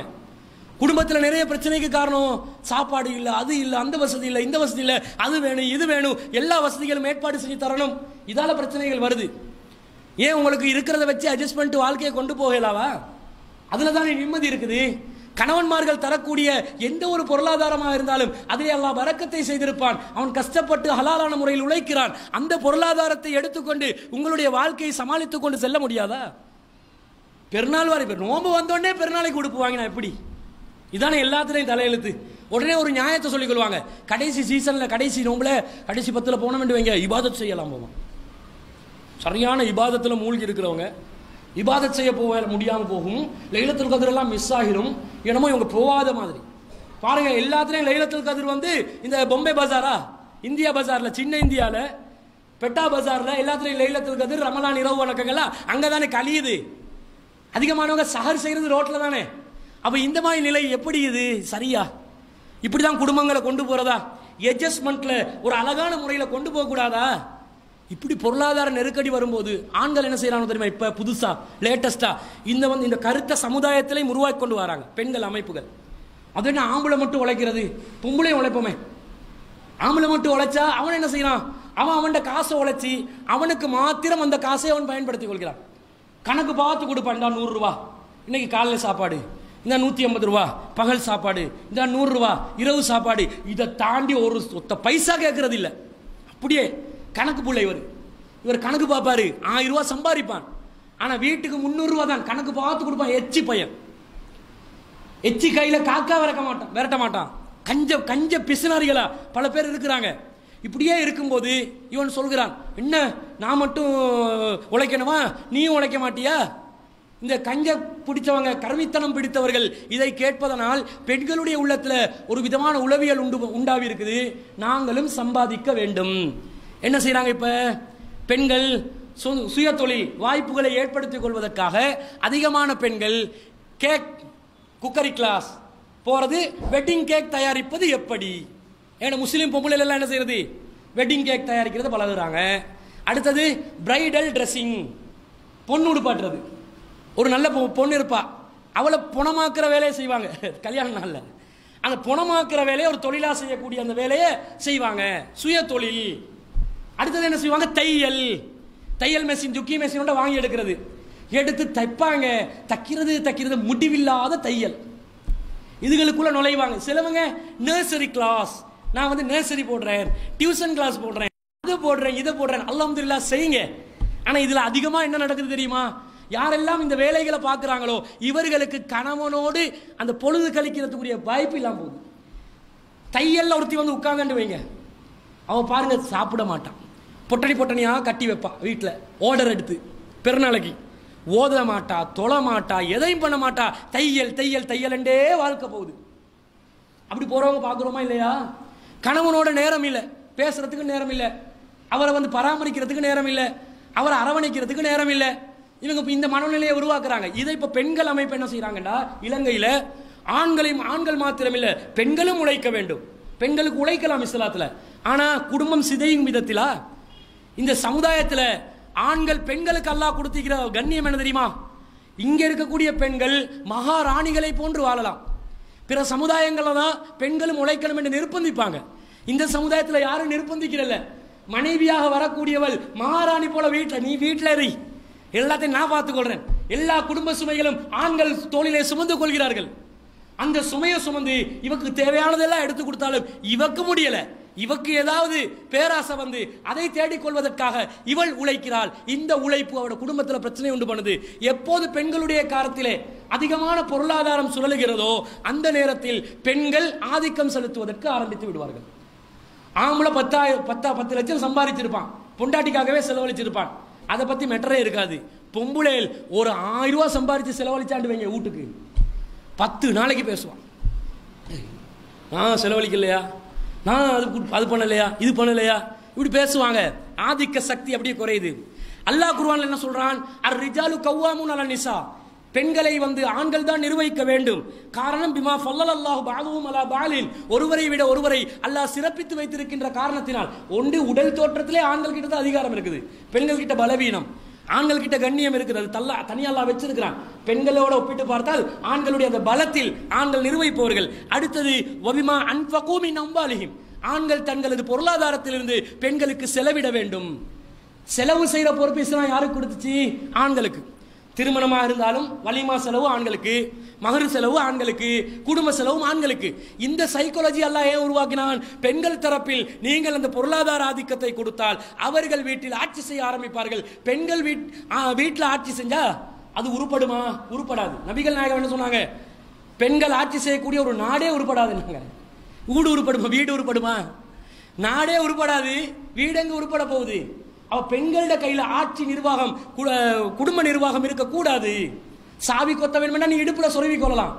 வீட்டு நிர்வாகம், டிசிஷன் மேக்கிங் பவர் யாருக்கிட்ட இருக்கணும்னா ஆம்பளை கிட்ட தான் இருக்கணும் என்று அல்லாஹ் சொல்லி இருக்கிறான். அதை மாற்ற முடியாது. அப்ப இந்த பொருளாதார நெருக்கடி இந்த நிலைமைக்கு தள்ளுது. பொருளாதார பிரச்சனைகள் நபிகள் நாயகத்தோட வாழ்க்கையில இருக்கத்தானே செஞ்சிச்சு. நபிகள் நாயகம் மிகப்பெரிய வசதியோட வாழ்ந்தாங்களா? அவங்க சாதாரணமாக தானே வாழ்ந்தாங்க. எந்த அளவுக்கு இருந்தாங்க? ரசூலோட வாழ்க்கையில பொருளாதார பிரச்சனையும் இருந்துச்சு. மனைவிமார்கள் பொருளாதாரத்தை தேடிக்கொண்டு இருந்தாங்க, கேட்டுக்கொண்டு இருந்தாங்க. எங்களுக்கு போதாது, செலவுக்கு போதாது, பத்தாதுன்னு கேட்டாங்க. அல்லாஹ் கொடுத்த டிசிஷன் என்ன? இப்படி பொருளாதார பிரச்சனையை காரணம் காட்டி வீட்டில் எப்ப பார்த்தாலும் காராடி கொண்டு இருந்தா, வீட்டில் எப்ப பார்த்தாலும் பிரச்சனை பண்ணி கொண்டு இருந்தா, அவங்களுக்கு கொடுக்கக்கூடிய டிசிஷன் என்னென்றால் அல்லாஹ் நபிக்கு கொடுத்த டிசிஷன் தான். மனைவிமார்கள் எல்லாம் செலவுக்கு கேட்டுக்கொண்டிருந்தாங்க. ரசூல்லா இரவு நேரங்களை இறைவனை வணங்கணும், பகல் நேரங்களை தாவா பண்ணணும், வீட்டையும் பார்க்கணும். எவ்வளவு கஷ்டம், எவ்வளவு பெரிய பணி. உமக்கு மகத்தான பணி இருப்பதாக அல்லாஹ் சொல்கிறான். சபஅன் தவீலா, அவ்வளவு பெரிய பணியை நீங்க வச்சிருக்கிறீங்க, உங்களுக்கு அவ்வளவு கஷ்டமா இருக்குது, சிரமம் இருக்குது என்று அல்லாஹ்வே சொல்கிறான். ஆனா செலவுக்கு கேட்டாங்க. அந்த டைம்ல அல்லாஹ் குர்ஆன்ல ஒரு வசனத்தை இருக்கிறான். யா ஐவன் நபியு, நபியே, குல்லி அஸ்வாஜிக, உமது மனைவிமார்களுக்கு சொல்லுங்கள், இன் குன்துன்ன துரிதினல் ஹயாத்தத் துன்யா வஸீனதா, நீங்கள் இந்த உலக வாழ்க்கையையும் அதனுடைய கவர்ச்சியையும் நீங்கள் விரும்பினால் ஃபதஆலைன, அவர்களை அலையுங்கள், உம்மத்தியகுன்ன, உங்களுக்கு வசதிகளை செய்து தருகிறேன், வௌ சர்ரியுகுன்ன சராஹன் ஜமியா, அப்படியே டிவோர்ஸ் ஆகி போகும். தேவையான வசதி ஏற்பாடு செய்து தாரேன், ஒரு நஷ்டஈடு தொகையை தாரேன், ஒரு விவாகரத்து தொகையை தாரேன், அதை எடுத்துட்டு அல்லான்னு போறவல்ல போங்க. இந்த மாதிரி நெருக்கடி கொடுக்கக்கூடாது. ஒரு ஆண் என்றால் பல பிரச்சனைகளுக்கு மத்தியில் வாழ்வான். அவனோட குடும்பத்தை பார்க்கணும், அவனோட தாயாரை பார்க்கணும், பெற்றோர்களை பார்க்கணும், உடன்பிறப்புகளை பார்க்கணும், மனைவியை பார்க்கணும், பிள்ளைகளை பார்க்கணும், சமுதாய சிலவங்க பொது பணியில பொது வாழ்க்கையில் ஈடுபட்டு இருப்பாங்க, பொது வேலைகளை பார்க்கணும். இது எல்லாத்தையும் செய்யும் போது நீ எப்படி இப்படி பொருளாதாரத்தை காரணம் காட்டி அவனை டோர்ச்சர் பண்ணலாம்? இப்படி செய்தால் நபிகள் நாயகத்துக்கு அல்லாஹ் கொடுத்த தீர்ப்பு, பொண்டாட்டிமார்களை கூப்பிட்டு எவ்வளவு கொடுத்து கையில கொடுத்து அல்லாண்டு போக சொல்லுங்க. ஆனா எல்லாம் இந்த வசனம் வந்தோன்னு எல்லாத்தையும் கூப்பிட்டு கேட்கிறாங்க நபிகள் நாயகம். எல்லாம் சொல்லிட்டார், என்ன மசூரான்னு பண்ணி வீட்டில் மசூரா பண்ணிட்டு வாங்களே. ஆயிஷா ரலியல்லாஹு கிட்ட ரசூலா கேட்குறாங்க, ஆயிஷாவே அல்லாஹ் வசனத்தில் சொல்லியிருக்கிறான், நீங்கள் உங்களோட தந்தையோட மசூரா செஞ்சு ஏதாவது முடிவு சொல்லலாமே. ஆயிஷா நாயகி சொல்ல, நான் எதுக்கு என் அத்தா கிட்ட கேட்கணும், நான் எதுக்கு என் வாப்பா கிட்ட கேட்கணும், என் தந்தையிடம் நான் கேட்க மாட்டேன், நான் உங்களை விட்டு பிரிவதை அவர்கள் விரும்புவார்களா? உடனே பாஞ்சி விழுந்து கொண்டு அப்படி என்ற மறைமுகமாக ரசூலா என்ன பதில் சொல்றாங்க? முகத்தை தான் பார்க்குறாங்க. என்ன பதில்? இருக்கிறத வச்சு அட்ஜஸ்ட்ல போயிட்டு கொண்டே இருப்போம். அது எப்படிப்பட்ட தியாகம் ஆயிஷா ரலியல்லாஹு பண்ணாங்க? சாதாரண தியாகமா? 3 மாசத்துக்கு ஒரு தடவை தான் அடுப்பு எரியும் வீட்டில். அந்த 3 மாசத்துக்கு ஒருக்கா எரிஞ்சாலும் கண்டினியூவா, அதுக்கு பிறகு ஒரு மாசம் சரி எரியுமான்னு கேட்டால் கண்டினியூவா 3 நாள் தான் எரியும். 3 நாளும் அடுப்பு எரியாது. 3 மாசத்துக்கு ஒருக்கா தான் சமைச்சு சாப்பிடுவாங்க. அப்படி 3 மாசத்துக்கு ஒருக்கா சமைச்சு சாப்பிட்ற மாதிரி அடுத்த நாள், அதுக்கு அடுத்த நாள், இப்படி தொடர்ச்சியாக சமைச்சு சாப்பிடுவாங்கன்னு கேட்டால் அது 3 நாளை தாண்டாது. அவங்களோட உணவாக எது இருந்தது? அஸ்வதையின் 2 கருப்புகள் தான் உணவாக இருந்தது. 2 கருப்புகள் என்றா பேரித்தம்பழமும் தண்ணீரும் தான் அவர்களுடைய உணவாக இருந்தது. ஈச்சப்பழமும் தண்ணியும் அதுதான் நாங்கள் சாப்பாடாக வச்சிருந்தோம். எப்படி நீங்க விளக்கு இருந்துச்சா வீட்டில்? இல்லை, விளக்கு இருக்கல. ரசூலா சுஜூதுக்கு வரும்போது என்னுடைய துடையை குத்துவார்கள் விரல்களால். 10க்கு 10 ஒருத்தர் தொழுதா இன்னொருத்தர் குறுக்களிக்க முடியாது. அவ்வளவு சிறிய வீடு. அப்போ இப்படிப்பட்ட ஒரு கஷ்டத்தை வாழ்ந்தவங்க வாழ்க்கையில பெரிய வசதியாக எதிர்பார்த்தாங்க. இன்னும் கொஞ்சம் கூட இருந்தா. இப்படி கேட்டதுக்கே இதுதான் டிசிஷன்டா. நாங்கள் எவ்வளவு சேர்த்து கொடுக்குறோம் பெண்களுக்கு, எவ்வளவு சம்பாதிச்சு கொடுக்குறோம்? உண்மையிலே சொல்ல போனா மனைவிமார்களுக்கு கொடுக்குற சொத்து வசதிகள் இருக்குது, தாய்மார்களுக்கே செலவாக்க மாட்டோம். அவ்வளோ கொடுக்குறாங்க. பெற்றோர்களுக்கு மாசத்துக்கு 10,000 ரூபா கொடுப்பான், மாசத்துக்கு 5,000 ரூபா கொடுப்பான். ஆனால் மனைவிக்கு மாசத்துக்கு எல்லா செலவும் பார்க்கறதுக்கு 50,000, 60,000, 70,000 இப்படி கொடுப்பான். பார்க்குறோமா இல்லையா? இவ்வளோ இருந்தும் போதாதா? நபிகள் நாயகம் ஸல்லல்லாஹு அலைஹி வஸல்லம் வாழ்க்கையில படிப்பினை பெற வேண்டும். இந்த உளவியல், இந்த உலகம் தற்காலிகமானது என்பதை உணர்ந்தால், இந்த உளவியலை புரிந்து கொண்டால் குடும்பத்தில் பொருளாதார நெருக்கடி வராது. ஆனா கணவன்மார்கள் அதுக்காக கஷ்டத்தோட தான் வாழ்க்கை ஓட்டணும் என்று கைவிடக்கூடாது. பெண்களை அவங்கள என்ன செய்யணும்? அவங்கள சமாளிச்சுட்டு அவங்களோட வாழ்க்கைக்கு தேவையான வசதிகளை செய்து கொடுத்து கொண்டு தான் போகணும். நபிகள் நாயகம் ஸல்லல்லாஹு அலைஹி வஸல்லம் அவங்க இப்படிதான் வசதிகளை ஏற்படுத்தி கொடுத்தார்கள். என்ன செஞ்சாங்க? ரசூல் ஸல்லல்லாஹு அலைஹி வஸல்லம் வறுமையில் இருந்தாலும் ரசூலுல்லாஹ் வேறு விதமான ஒரு முறையில் நபிகள் நாயகம் ஸல்லல்லாஹு அலைஹி வஸல்லம் தன்னுடைய குடும்பத்தாருக்கு ஒரு வசதி ஏற்படுத்தினாங்க. என்னன்னு கேட்டா, ஃபகான யோதி அஸ்வாஜஹு, நபிகள் நாயகம் தன்னுடைய மனைவிமார்களுக்கு வழங்கக்கூடியவர்களாக இருந்தார்கள். மேத்த வசக்கின் 100 வசக்குகள் தானியங்கள் வழங்கக்கூடியவர்களாக இருந்தார்கள். சமானுன வஸ்க தம்ரின் 80 வசக்குகள் பேரித்தம்பலமும், வைசுருன வஸ்க சஈரின் 20 வசக்குகள் கோதுமை, தீண்டப்படாத கோதுமை உணவ பொருளையும் என்ன செஞ்சாங்க? கோதுமையையும் அவர்கள் வாழ்க்கை வசதியாக கொடுத்தாங்க, செலவுக்கு கொடுத்தாங்க. 80 வசக்குக்கு பேரித்தம்பலம் வரும், 20 வசக்குக்கு கோதுமையை கொடுப்பாங்க. இது ஒரு வாழ்க்கைக்கு ஒரு வசதியாக அவங்க ஏற்படுத்தி செஞ்சு வந்தாங்க. ஆனால் ரசூலாவுடைய காலத்தில் இதுதான் வாழ்க்கை வசதிக்கு செஞ்சாங்க. ஒன்றுமே கொடுக்காம இருக்கல, இதை கொடுத்துட்டு வந்தாங்க. ஆனால் எவ்வளோ வரும் என்று சொன்னால், மா அம்சா இந்த ஆலி முஹம்மதின் ஸல்லல்லாஹு அலைஹி வஸல்லம், ரசூல் ஸல்லல்லாஹு அலைஹி வஸல்லம் அவங்களுடைய குடும்பத்தில் இருக்கல, அவங்க தொட்டு பார்த்ததே இல்லை. எதை? சா புர்ரின், ஒரு சாகு அளவு கோதுமையும், தீட்டிய கோதுமையும், வலா சாவு ஹப்பின், சாகு அளவு தானியத்தையும் நபிகள் நாயகம் ஸல்லல்லாஹு அலைஹி வஸல்லம் குடும்பத்தார் தொட்டதே இல்லை. சாகு அளவு வேண்டா இப்படி கைப்பிடி அளவில் இப்படி 2 மடங்கு சாகு. இந்த அளவுக்கு கோதுமையை தொட்டதில்லையா? இந்த அளவுக்கு தானியத்தை தொட்டதில்லையா அவங்களோட குடும்பம்? இவ்வளோ கஷ்டமான ஒரு வாழ்க்கையை அவங்க வாழ்ந்து போனாங்களே, எங்களுக்கு சமாளிச்சுட்டு போவேலாவா? சமாளிச்சு போகணும். நபிகள் நாயகம் ஏற்பாடு செஞ்சு கொடுத்தாங்க. அவங்களோட சக்திக்கு உட்பட்டு அவங்க தூது பணியை அவர்கள் உலகத்தாருக்கு எடுத்து வைக்க வேண்டும். கஷ்டங்களை நஷ்டங்களை, இவ்வளவுக்கு ஆட்சி தலைவர் பொருளாதார மோசடி செய்ய மாட்டாங்க, கசானால இருந்து தனக்கு எடுக்க மாட்டாங்க. ரசூலுடைய குடும்பத்துக்கு பொது காசு ஜகாத் பணம் ஹராம், அப்படியும் அல்லாஹ் தடையை போட்டுட்டான். எந்த வழியும் இல்லை. அவங்க உழைக்கவும் வேணும். மார்க்க பணியை செய்யணும், யுத்தங்களை சந்திக்கணும். எல்லா நிலையிலும் இருந்து நபிகள் நாயகத்தோட குடும்பத்தாருக்கு இப்படி போக முடிஞ்சா எங்கட மனைவிமார்களுக்கு முடியாதா? முடியும். ஆனால் கணவன்மார்கள் வசதிகள் போதிய அளவில் செஞ்சும் கொடுக்கணும். நபிகள் நாயகம் ஸல்லல்லாஹு அலைஹி வஸல்லம் சொல்றாங்க, என்ன சொல்றாங்க? கணவன்மார்களுக்கு இருக்கக்கூடிய கடமைகள், மனைவிமார்கள் விஷயத்திலே கணவன்மார்களுக்கு இருக்கக்கூடிய கடமைகளை பற்றி சொல்லும்போது ரசூலுல்லாஹ் கிட்ட கேட்கிறாங்க ஒருத்தர், மா ஹக்கு ஜௌஜிஹி அஹதினா அலைஹி, நம்மில் ஒருவருக்கு மனைவியின் மீது இருக்கக்கூடிய கடமை என்ன என்று கேட்கிறார்கள். ரசூலுல்லாஹ் சொல்றாங்க, அன் துத்இமஹா இதா தஇம்த, நீ உண்ணும் போது அவளுக்கு உணவு கொடுக்க வேண்டும். வத்தஸ்குஹா இதா தஸைத, நீ உடுக்கும் போது அவளுக்கு உடுக்க கொடுக்க வேண்டும் என்று நபிகள் நாயகம் ஸல்லல்லாஹு அலைஹி வஸல்லம் சொல்றாங்க. நீ உண்ணும் போது அவளுக்கு உண்ண கொடு, நீ உடுக்கும் போது அவளுக்கு உடுக்க கொடு. எங்கடாக்கள் என்ன பண்ணுவான்? ஃப்ரெண்ட்ஸ் மார்களோட போயிட்டு ரெஸ்டாரண்ட்ல சாப்பிடுவான். நல்ல பிரியாணி, அது என்ன மந்தி, மந்தி தானே, மந்தி கொந்தி தொந்தி என்றெல்லாம் எல்லாம் நல்லா சாப்பிட்டு தொந்தியை வளர்த்து வச்சிருப்பான். இப்படி சாப்பிட்றவன் இந்த சாப்பிடும்போது உடனே மனைவிக்கும் அதை சப்ளை பண்ணணும். இந்த மைண்டில் தான் இருக்கணும். நீ உண்ணுவாயா, நீ நல்லா சாப்பிடுவாயா, வயிறு நிரம்ப சாப்பிடுவாயா, உன மனைவிக்கும் அந்த ஏற்பாடை செஞ்சு கொடு. அதான் நபிகள் நாயகத்துடைய வழி. இவன் பாட்டுக்கு ட்ரெஸ்ஸு கலர் கலராக வாங்குறான். பொண்டாட்டிக்கு மாதத்துக்கு ஒரு தடவை கூட ஒரு ட்ரெஸ்ஸு வாங்கி கொடுக்க மாட்டான். இவன் பார்த்தா ஷூ வந்து அந்த பேண்ட கலருக்கு, அவன் போகக்கூடிய கால் சட்டையிட கலருக்கே ஷூ இருக்கணுமா, பெல்ட் அந்த கலரில் வரணுமா, வச்சு வந்து அந்த கலரில் வரணுமா, ஷர்ட் அந்த குவாலிட்டியில் வரணுமா என்றெல்லாம் கணக்கு பார்ப்பான். பொண்டாட்டிக்கு அப்படியெல்லாம் இல்லை. அது பெருநாள் ஒன்று வந்தால் பார்த்துக்கொள்வோம். உனக்கு எப்போ பார்த்தாலும் உடுப்பு வாங்கி தரலாமா? சீத்தரதை தான் எல்லாத்துக்கும். இப்படி போகலாமா? இல்லை. நீ அணியும் போது அவளுக்கு மணியை கொடுக்க வேண்டும். நீ புதுசாக வாங்கினியா, அவளுக்கு புதுசாக நீ ட்ரெஸ் வாங்கி கொடு. நீ ஏதாவது சாப்பிட்றியா, அவள் சாப்பிட்டாவா இல்லையான்றதை நீ விசாரி. இது நபிகள் நாயகத்துடைய வழிமுறை.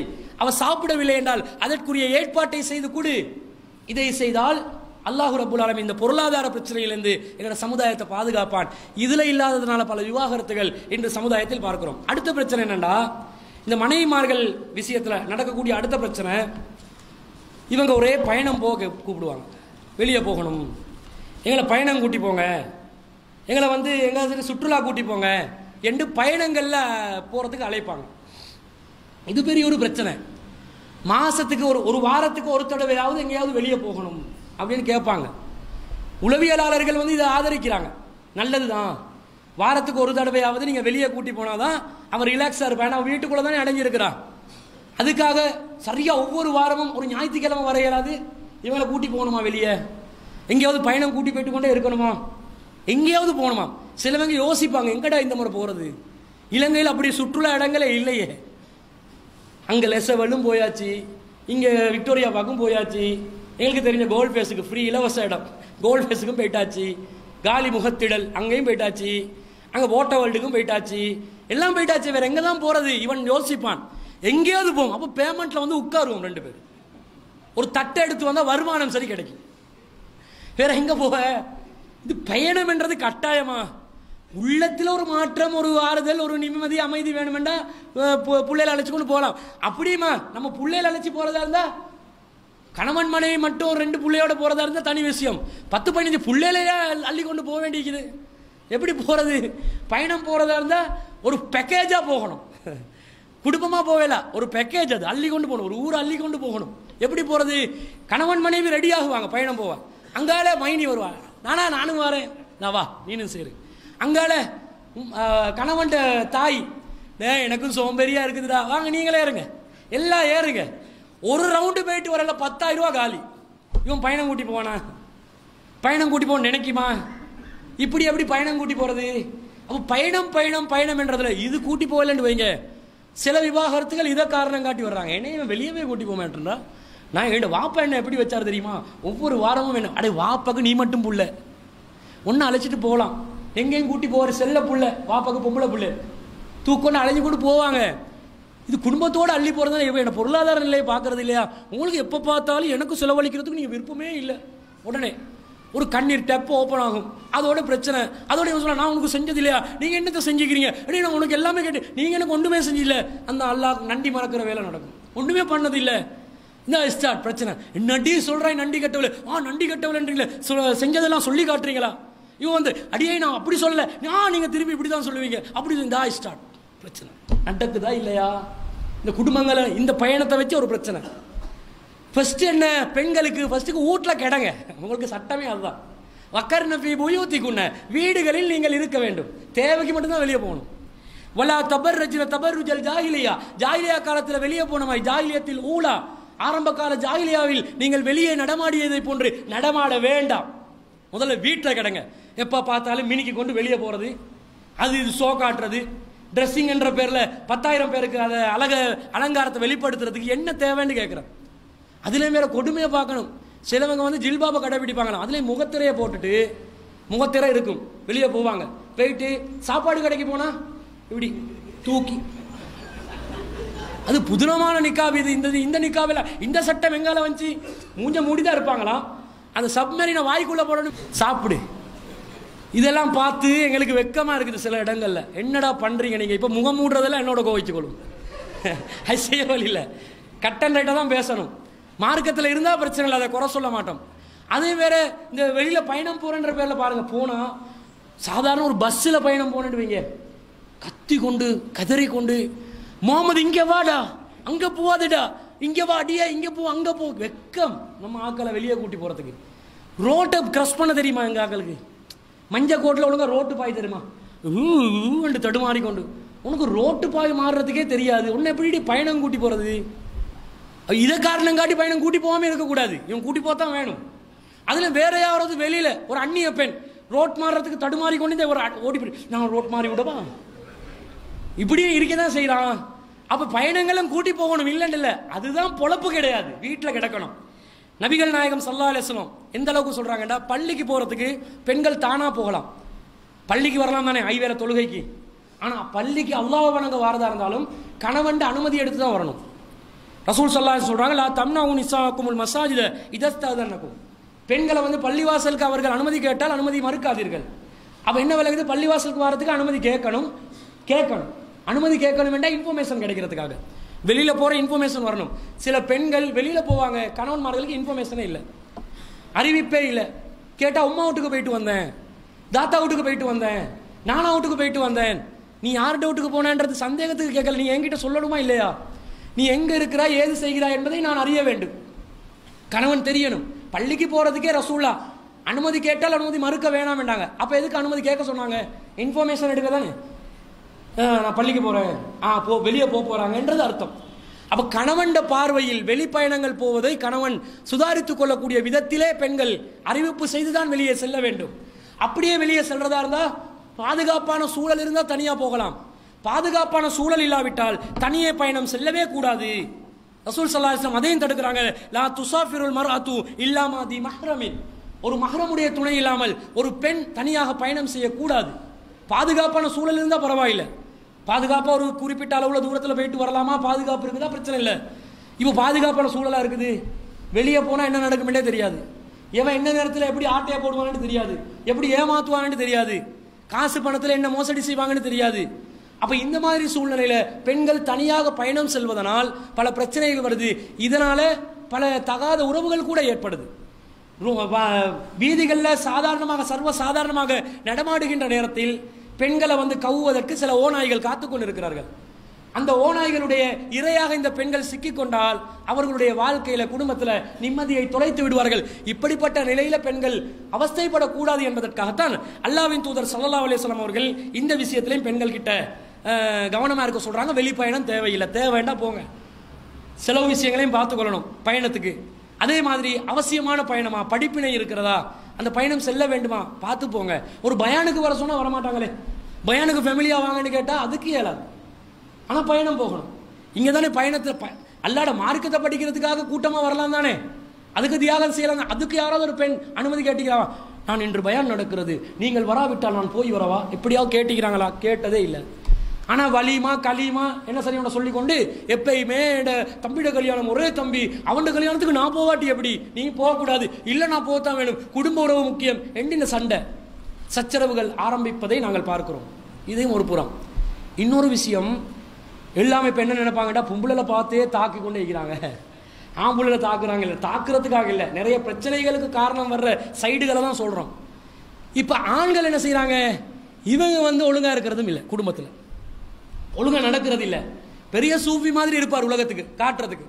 உலக வாழ்க்கையில வெளி தோற்றத்தில் அவட்ட தாடியை பார்த்தா நீளமான தாடி, அவட்ட பேச்சை பார்த்தா அப்படி நெத்தியில் அப்படி கருப்பு பட்டர் அப்படி நின்று இருக்கும், அப்படி ஒரு ஒரு தழும்பல் ஒரு அடையாளம் இருக்கும், ஒரு சூஃபி மாதிரி இருப்பார்.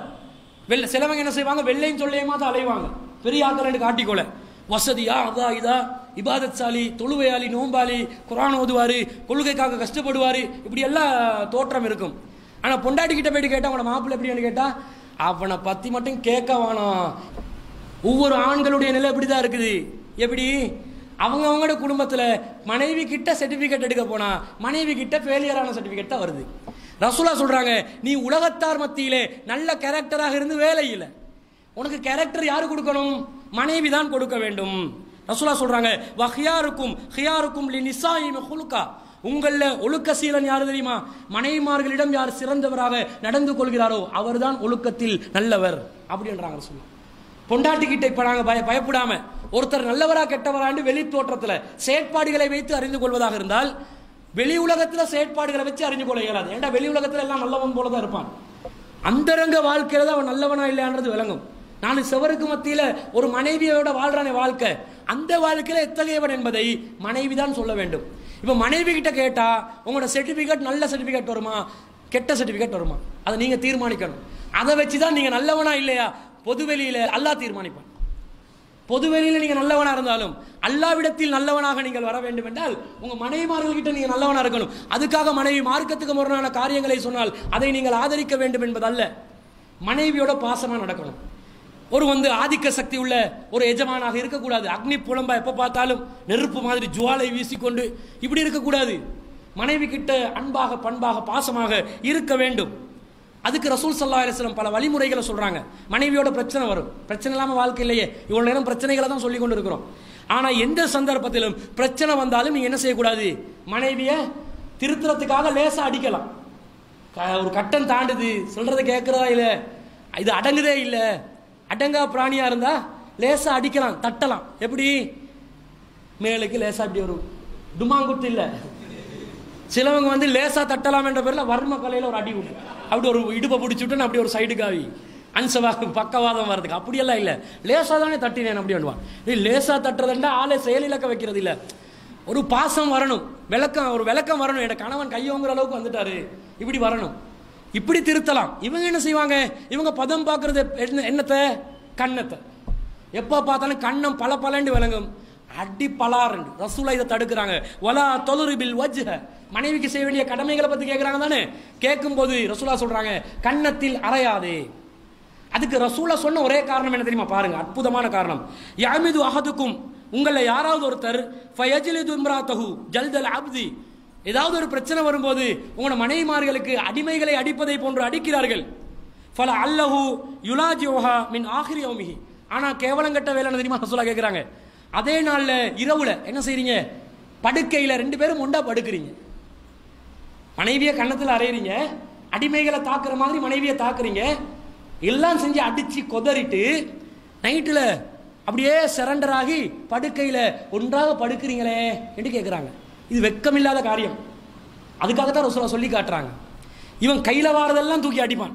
சில வீடுகளில் சண்டை வந்தா அடுத்த வீட்டில் உள்ள பானை பாத்திரங்கள் எல்லாம் கீழே விழும். ஏன், இங்க அடிக்கிற அடியில பொண்டாட்டிக்கு ஒரு அடி ஒன்று அடிப்பான், அவ போயிட்டு செவத்துல உள்ள, அடுத்த வீட்டில் கிச்சன் அந்த செவரோட ஜாயிண்ட் ஆகியிருக்கும், கிச்சனே கீழே விழும். வேண்டாம், இது அந்த சைஸ்ல இருக்கும், இது ஒரு அண்டா சைஸ்ல இருக்கிறதுனால இவன் அடிச்சு பரட்டுற பேர்ல தள்ளி விடுவான் ஏலாம.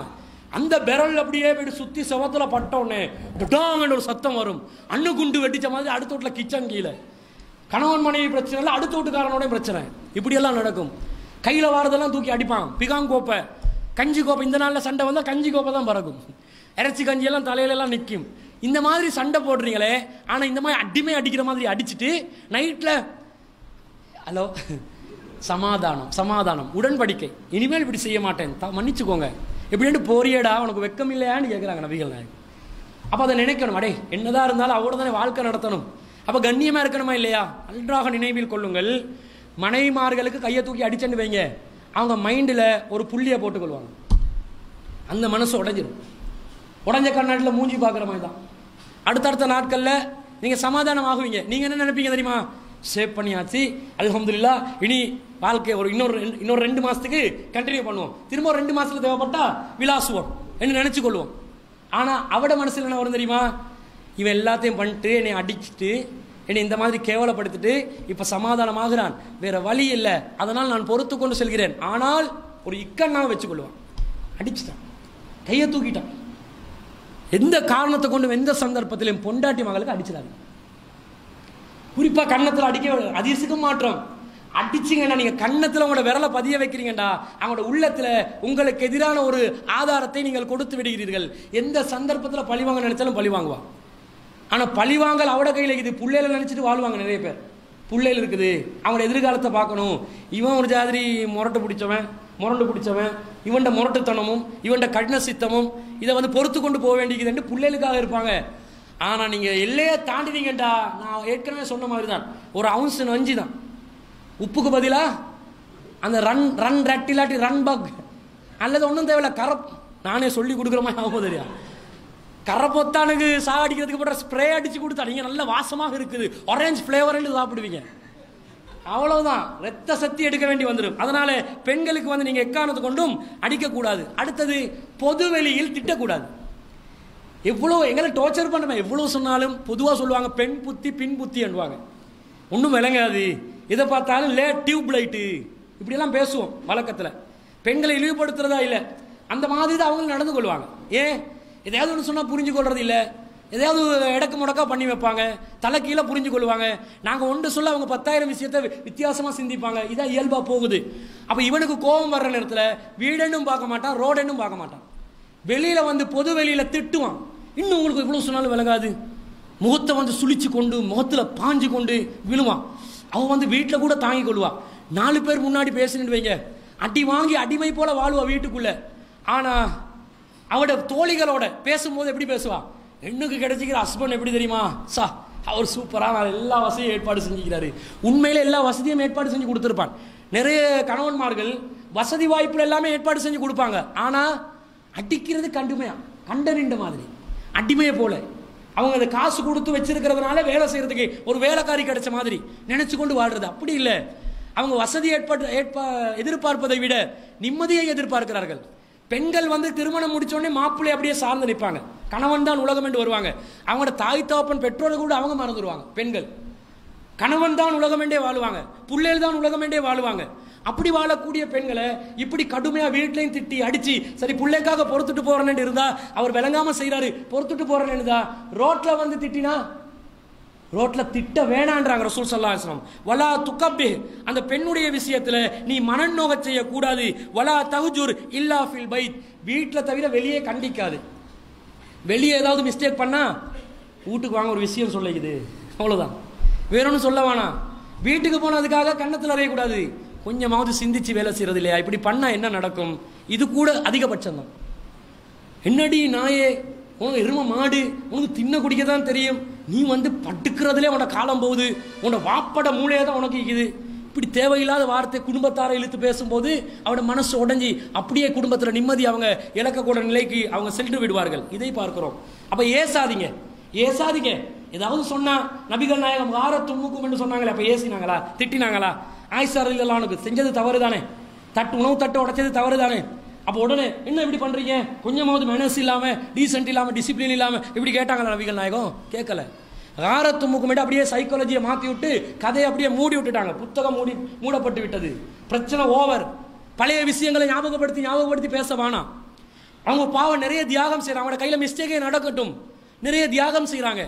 உங்களுக்கு காலையில் உணவு, டீ வேணும், சமையல் வேணும், சாயங்காலம் டீ வேணும், ஏதாவது ஸ்பெஷலாக செஞ்சு கொடுக்கணும், ஈவினிங் திரும்ப உங்களுக்கு வேணும், நைட்டுக்கு சாப்பாடு வேணும், எல்லாம் செய்யறது அவங்க. பிள்ளைகளை பார்க்கணும், ஸ்கூலுக்கு அனுப்பணும், நீங்க தரக்கூடிய காசை வச்சு குடும்பத்தில் மாச செலவை கவர் பண்ணணும், எல்லா வேலையும் அவங்க தானே தியாகம் செய்யறாங்க. லேசிப்பட்ட ஒரு மேனேஜ்மெண்டா நீங்க ஒரு நாள் வீட்டில இருந்து பிள்ளைகளை பார்த்துக்கோங்க. ஒரு நாள் நீங்க பெத்த பிள்ளைகள் தான், உங்களோட செல்லமான பிள்ளைகள் தான்.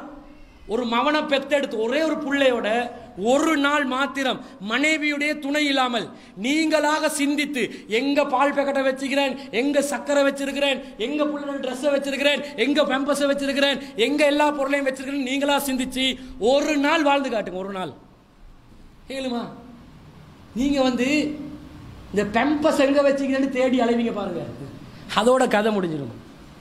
பால் அந்த சூப்பி வேணும் பிள்ளைக்கு கொடுக்க, சூப்பியை தொலைச்சிட்டான், எங்கே போடுவான் இவன், உண்மைக்காரி அதையும் தெரிஞ்சு வச்சுப்பான், இவன் வீசுறான்னா இங்கே தான் வீசுவான்.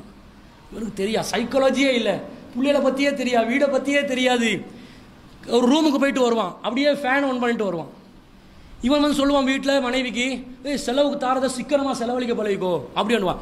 இவர் ஒரு நாள் வீட்டில் தங்க வச்சு பாருங்க, வீட்டில் எல்லா லைட்டும் பற்றும் எல்லா ஃபேனும் ஓடும், போகிற இடமெல்லாம் போட்டு வருவான். அதில் கவனமாக இருப்பாங்க அவங்க. இங்கே இங்கே இங்கே இது தேவையில்லாத வீணான செலவுகள் எடுக்கக்கூடாது, எல்லாத்துலேயும் கவனம். எவ்வளோ பெரிய தியாகம். உங்களோட வாழ்றேன்னா லேசிப்பட்ட வாழ்க்கை, அது போதாததுக்கு உங்களோட இல்லறத்திலும் அவங்க ஈடுபடணும். எவ்வளோ கஷ்டப்படுறாங்கன்னு கொஞ்சம் சிந்திச்சு பாருங்க. ஆண்களுக்கு வந்து எல்லாம் லேஸ், பெண்கள் தான் தியாகத்தோடு இருக்கிறாங்க. இவ்வளவு சுமைகளை சுமந்து கொண்டு இருக்கிறோம். கொஞ்சம் மிஸ்டேக் பண்ண உடனே நீங்கள் கண்டறிந்த மாதிரி திட்டுவீங்களா? அப்படி திட்டினா நீங்கள் ஆண்மை இல்லாதவர்கள். கண்டறிந்தபடி திட்டக்கூடாது. அதுக்காக ஒன்றுமே செய்யாமல் ரோசம் வராமல் இருக்கோம் மேலாது. ரோசமே இல்லாட்டி ஆம்பளையா? அதுவும் இல்லையே. ரோசம் வரும், கவலைகள் வரும், கோபங்கள் வரும். அதை முறைப்படி ஒருவருக்கு விளங்கக்கூடிய விதத்தில் அதை வந்து தூண்டி அவங்கள விளங்க வச்சு அவங்கள தீர்த்தணும். இதை பார்க்குறோம். அடுத்தது, மனைவிமார்களை நிம்மதியாக தூங்க விட மாட்டான். தூங்க விடுறதில்லை. அவள் கொஞ்சம் வீட்டு வேலை செஞ்சுட்டு சாயங்காலம் கொஞ்சம் தூங்கி கொள்வான். அப்படி தூங்கக்கூடியவளை உடனே எழுப்பாட்டி ஏதாவது வேலை சொல்லுவான். கொஞ்சம் நிம்மதியாக தூங்க விடுங்க. ரசூலா ஜன்னத்துல் பக்கையில் ஜிப்ரீல் அலைஹிஸ்ஸலாம் அவங்க அந்த இடத்துக்கு வர்றதா சொல்லி அவங்களுக்காக ஜன்னத்துல் பக்கையில் இருக்கக்கூடியவர்களுக்கு பாவ மன்னிப்பு தேட வேண்டும் என்று அல்லாஹ் கட்டளையிட்டதாக சொன்ன உடனே ரசூலா ஜன்னத்துல் பக்கைக்கு போகிறாங்க. அந்த டைமில் ஆயிஷா ரலியல்லாஹு அன்ஹா என்னுடைய நாளில் ரசூலா வேற யார்ட்டையாவது மனைவிட வீட்டுக்கு போகிறாங்களோன்னு ஃபாலோ பண்ணிட்டு போகிறாங்க. ரசூலா திரும்பி வரும்போது ரசூலா திரும்பி வரது ஜன்னத்துல் பக்கியில துவா கேட்கறத பார்த்துட்டு ரசூலா திரும்பி வரதை கண்ட உடனே உடனடியாக வந்து தூங்கி கொள்றாங்க. அப்போ ஆயிஷாவிட மூச்சு வந்து வேகமாக சுவாசிக்கிறத பார்த்து, என்ன ஆயிஷாவே என்ன பிரச்சனை, நீங்களா சொல்றீங்களா அல்லாஹ் வஹி மூலம் அறிவிக்கட்டுமா, என்ன பிரச்சனைன்னு கேட்குறாங்க. ஏன்டா அவங்க வஹியுடைய தொடர்பில் இருந்தாங்க. அப்போ ஆயிஷா ரலியல்லாஹு அன்ஹா சொன்னாங்க, இல்லை அல்லாஹ் இது நீங்கள் வந்து எங்கே போனீங்கன்னு செக் பண்ணேன். அப்போ ரசூல் ஸல்லல்லாஹு அல்லாஹ்வுடைய தூதர் துரோகம் செய்வோமா? செய்ய மாட்டேன்னா. நான் வந்து உங்களை எழுப்ப பார்த்தேன், நீங்கள் நன்று அசந்து துறங்கி கொண்டிருந்தீர்கள். நீங்கள் நல்லா அசந்து உறங்கி கொண்டிருந்ததுனால, தூங்கி கொண்டிருந்ததுனால நான் உங்களை எழுப்பாமல் போனேன். அவள் வெளியே போகிறத கூட சொல்லிட்டு போன நினைக்கிறாங்க ரசூலா. தூங்கி கொண்டிருந்ததுனால டிஸ்டர்ப் பண்ணலை. பார்த்தீங்களா? இவன் வந்து மாப்பிள்ளை வீட்டுக்கு வந்த உடனே பொண்டாட்டி வந்து தலைவரியில் படுத்திருந்தாலும் வயிற்று வரியில் படுத்திருந்தாலும் அவங்களுக்கு அந்த மாதவிலக்கு ஏற்பட்டு அந்த அசௌகரியங்களில் அவங்க வந்து வீட்டில் இருந்தாலும் உடனே வரணும் மாப்பிள்ளை. வாங்க, ஹலோ டார்லிங் என்று அப்படியே ஷூவை கலட்டி சொக்ஸை கலட்டி இவருக்கு உடனே இப்படியா எதிர்பார்க்கலாம் நீ? அதுக்காக அவட நிம்மதியை பார்க்கறது இல்லையா? அப்போ இந்த மனைவிமார்களுடைய இந்த நிம்மதியை பார்க்க வேண்டும். அடுத்த மனைவிமார்கள் மத்தியில் அன்பா பாசமா நடக்கிறதுக்கு சில வழிமுறைகளை நபிகள் நாயகம் ஏற்படுத்தினாங்க. இதுக்கு காரணம் உளவியல் ரீதியான ஒரு மாற்றம் ஏற்படுவதற்காக. நபிகள் நாயகம் போர்க்களங்களுக்கு போறதா இருந்தால் மனைவிமார்கள் அழைச்சிட்டு போவாங்க. எதுக்கு போர்க்களங்களுக்கு மனைவிமார்கள் அழைச்சிட்டு போவாங்க? அவங்க வந்து ஆறுதல், உற்சாகம் தேவை. பெண்களோட உற்சாகம் இருந்தால் ஒரு ஆம்பளை வந்து வாழ்க்கையில் எதையும் சாதிப்பான். அவன் மனைவி பக்கபலமா நிற்கணும். அடுத்து வேறு வேறு பணிவிடைகள் ஆண்களுக்கு செய்ய வேண்டியிருக்கும். அடுத்து போர்க்களத்தில் இருக்கக்கூடியவங்களுக்கு இல்லற தேவைகளை பூர்த்தி செய்யப்பட்டாலும் அது போர் செய்வதற்கு அவங்களுக்கு ஒரு உற்சாகம் ஏற்படுத்தும். இந்த மாதிரி காரணங்களுக்காக கூட்டி போனாங்க. அப்படி போற இடத்துல ரசூல் ஸல்லல்லாஹு அலைஹி வஸல்லம் என்ன செஞ்சாங்க தெரியுமா? மனைவிமார்களோட ஓட்டப்பந்தயம் வச்சிருக்கிறாங்க. போனது சண்டை பிடிக்க போர்க்களத்துக்கு போயிட்டு அந்த இடத்துல இருந்து ஆயிஷாவே ரேஸ் ஓடுவோமா? ஆயிஷா ரலியல்லாஹு நானும் ஓகே. 2 பேரும் ஓடுறாங்க. ஒரு நாள் போட்டியில் ரசூலா ஆயிஷா ரலியல்லாஹு அன்ஹா வெல்றாங்க. இன்னொரு போர்க்களத்துக்கு ஆயிஷா நாயகி வந்து ரசூலா அதை ஞாபகத்தில் வச்சு திரும்ப ஆயிஷாவே இன்னொரு ரேஸ் ஒன்று ஓடுவோமா? அவங்க சொல்றாங்க பரவாயில்லையே ஓடுவோமே. அதில் ரசூலா ஜெயிக்கிறாங்க.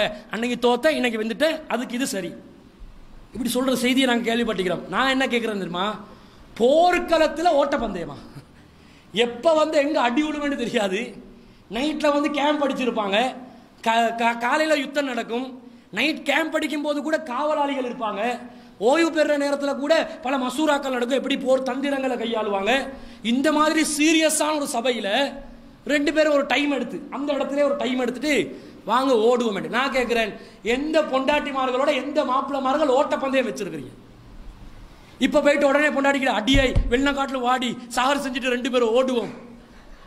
அவ சொல்லுவான், உங்களுக்கு என்ன சுத்தமா பைத்தியம் பிடிச்சிருச்சு, என்னடா இப்போ ஓடுறதுக்கு கேட்கிறாய், தயவு செஞ்சு ஊட்ட விட்டு ஓடண்டுவா.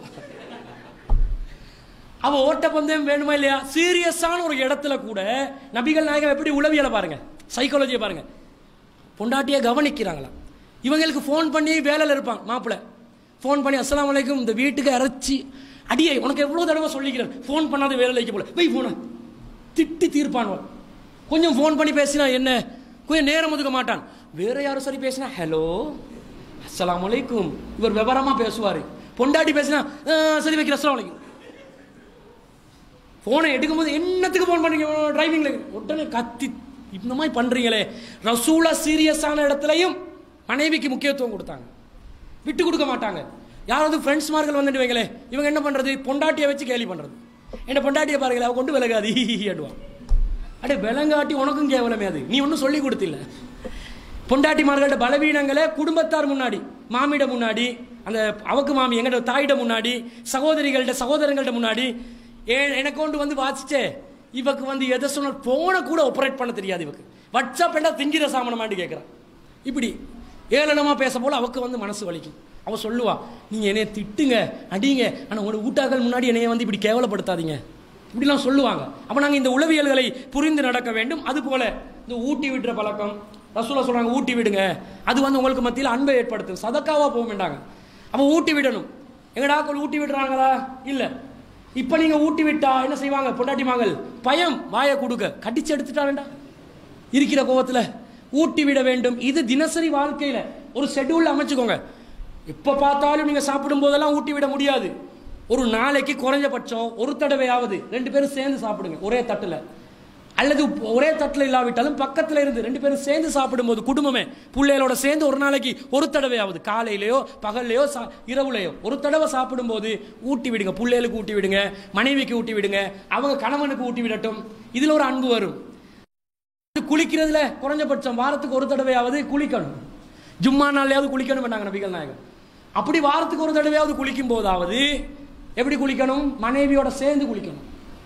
சேர்ந்து குளிக்க சொல்றாங்க. ரசூலா கடமையான குளிப்பை கூட மனைவிமார்களோட சேர்ந்து குளிப்பாங்க. காரணம் அந்த மனைவியை அறக்குறையான அந்த தோற்றத்தோட அடிக்கடி பார்க்கணும். பார்த்தா அதுதான் உளவியல்ல பொண்டாட்டியை கொண்டு வந்து தங்க வைக்கும். இதுக்காக தான் குளிக்க வச்சாங்க. இல்லாட்டி இவருக்கு முதுகு தேய்க்கிறதுக்கு அவருக்கு முதுகு தேய்ச்சி விடல. பார்க்குற பார்வையில் அந்த வித்தியாசமான அறக்குறையான தோற்றத்தோட மனைவியில காட்சி கண்ணுக்குள்ள பதியணும். அது சைக்காலஜிக்கலா பொண்டாட்டியை விட்டு கொடுக்காம பொண்டாட்டியோட எண்ணம் மட்டும் மனசுல வைக்கும், அவக்கு மாப்பிளோட எண்ணத்தை மட்டும் மனசுல வைக்கும். இதுக்காக குளியல் ஒன்றாக குளிக்க வேண்டும். இவ்வாறு குளிக்கக்கூடியவர்கள் விவாகரத்தாகக்கூடிய சதவீதம் குறைவாக இருப்பதாக சொல்கிறார்கள். அடுத்து சாப்பிட்ட பிறகு இந்த கை விரல்களை நாங்கள் என்ன செய்யணும்? உறிஞ்சிக்கொள்ளணும். இப்படி உறிஞ்சிக்கொள்ளணுமா இல்லையா? உறிஞ்சிக்கொள்ளணும். ரசூல் ஸல்லல்லாஹு சொல்றாங்க நீங்க உறிஞ்சிக்கோங்க அல்லது உங்களோட நெருங்கிய உறவினர்களுக்கு உரிய வைங்க என்றாங்க. நெருங்கிய உறவேண்டா யாரு? பொண்டாட்டி தானே. ஏண்ட வரல என் உமா கூட இப்போ உரிவாவா? இல்லை. சகோதரிகள் இல்லை. அவள் பொண்டாட்டி கொடுக்கலாம். அப்படி சாப்பிட்டுட்டு எனக்கு உறிஞ்சி கொள்றதுக்கு கஷ்டமா இருந்தா பொண்டாட்டியோட கையில கொடுத்து கொஞ்சம் உறிஞ்சி எடுத்துருனே. அவ சொல்லுவா இந்த கையை நான் உரியதா உங்களோட இருந்து சாப்பிட்றதுக்கே நீங்க கொடுத்து வச்சுக்கணும். இந்த கையை உரிய நான் வந்து எனக்கு இல்லாத கேன்சர் நோய் எல்லாத்தையும் உண்டு பண்ண இது வேணாம்ப்பா நீங்க படுற பாடு போதும். ஏண்டா அவ்வளவு துப்புரவு இவர். வீட்டில் டாய்லெட்டுக்கு போனால் கையை கழுவுறது இல்லை, குளிக்கிறது இல்லை, எப்போ பார்த்தாலும் துர்வாடை. ஃப்ரெஷ்ஷாக இருக்கணும், எப்போ பார்த்தாலும் ஃப்ரெஷ்ஷாக இருக்கணும். பொண்டாட்டி மகள் கிட்ட ஃப்ரெஷ்ஷே இல்லை. வெளியே வரப்போல கமகமெண்டு வருவார் மாப்பிள்ள, வீட்டுக்குள்ளே அவ்வளவுதான் வேக்தான். அவள் இப்படி இருக்கக்கூடாது. மனைவி வந்து சைக்காலஜிக்கலி அப்செட் ஆகுவா. என்ன இவன் எப்போ பார்த்தாலும் இப்படி இருக்கிறானே, என்னைய கணக்கு இல்லை, என்னோட இறக்கம் இல்லை, என்னோட பாசம் இல்லை, அதனால தான் துப்புரவு இல்லாமல் இருக்கிறான். இந்த துப்புரவு இல்லாமல் இருக்கிறத காரணம் காட்டி சண்டைகள் வருது குடும்பங்கள். இதை காரணம் காட்டி சண்டைகள் வருது. அப்ப இதை பார்க்கணும். அடுத்ததான் நபிகள் நாயகம் ஸல்லல்லாஹு அலைஹி வஸல்லம் மனைவியோட நேரம் ஒதுக்கி பேசுங்க, அன்பா பேசுங்க. பேசவே மாட்டான் மனைவியோட. பேசுங்க. ரசூல் ஸல்லல்லாஹு அலைஹி வஸல்லம் எந்த அளவுக்குன்னு சொன்னா ஃபைதா கலா ஸலாத்தஹு, நபிகள் நாயகம் இரவு தொழுகையை தொழுது இரவு நேரத்தில் அவங்க தொழுது முடிஞ்ச உடனே நலர ரசூலா மனைவியை பார்ப்பாங்க. ஃபைன் குந்து யக்லா தஹத்தஸ, நான் விழித்திருந்தால் என்னுடன் நபிகள் நாயகம் பேசுவார்கள். தஹத்தஸ மய்ய, என்னுடன் பேசுவார்கள். வைன் குந்து நாயிமத்தன், நான் வந்து உறங்கி கொண்டிருந்தால் ரசூல் ஸல்லல்லாஹு அலைஹி வஸல்லம் என்ன செய்வாங்க? அவங்களும் உறங்கி விடுவார்கள், படுத்து விடுவார்கள். தஹஜ்ஜத் நேரத்திலே ரசூலா தஹஜ்ஜத் தொழுந்துட்டு என்ன செய்வாங்களாம்? ஆயிஷா முழிச்சிருக்கிறான்னு பார்ப்பாங்களாம். முழிச்சிருந்தா ஆயிஷா வாங்களே கொஞ்சம் பேசுவோம், சும்மா சுபோ டைம் வரக்கான்னு கொஞ்சம் பேசி கொண்டிருப்போம் வாங்கன்னு சொல்லி பேசுவாங்க. என்ன செய்தி, என்ன மாதிரி போச்சு, சாப்பிட்டீங்களா, டைமுக்கிட்ட என்னாச்சு, பிள்ளையோட விஷயம் என்ன, உங்களோட குடும்பத்தில் யாருக்கோ சுகம் இல்லைன்னாங்களே என்னாச்சு, இப்படி விசாரிக்கணும். இப்படி விசாரிக்கணும். விசாரிக்கிறதுக்காகவே நபிகள் நாயகம் இறை தூதரை இரவுல சஹருடைய நேரத்தில் டைம் ஒதுக்குவாங்க. இப்போ நீங்க என்ன செய்யணும்?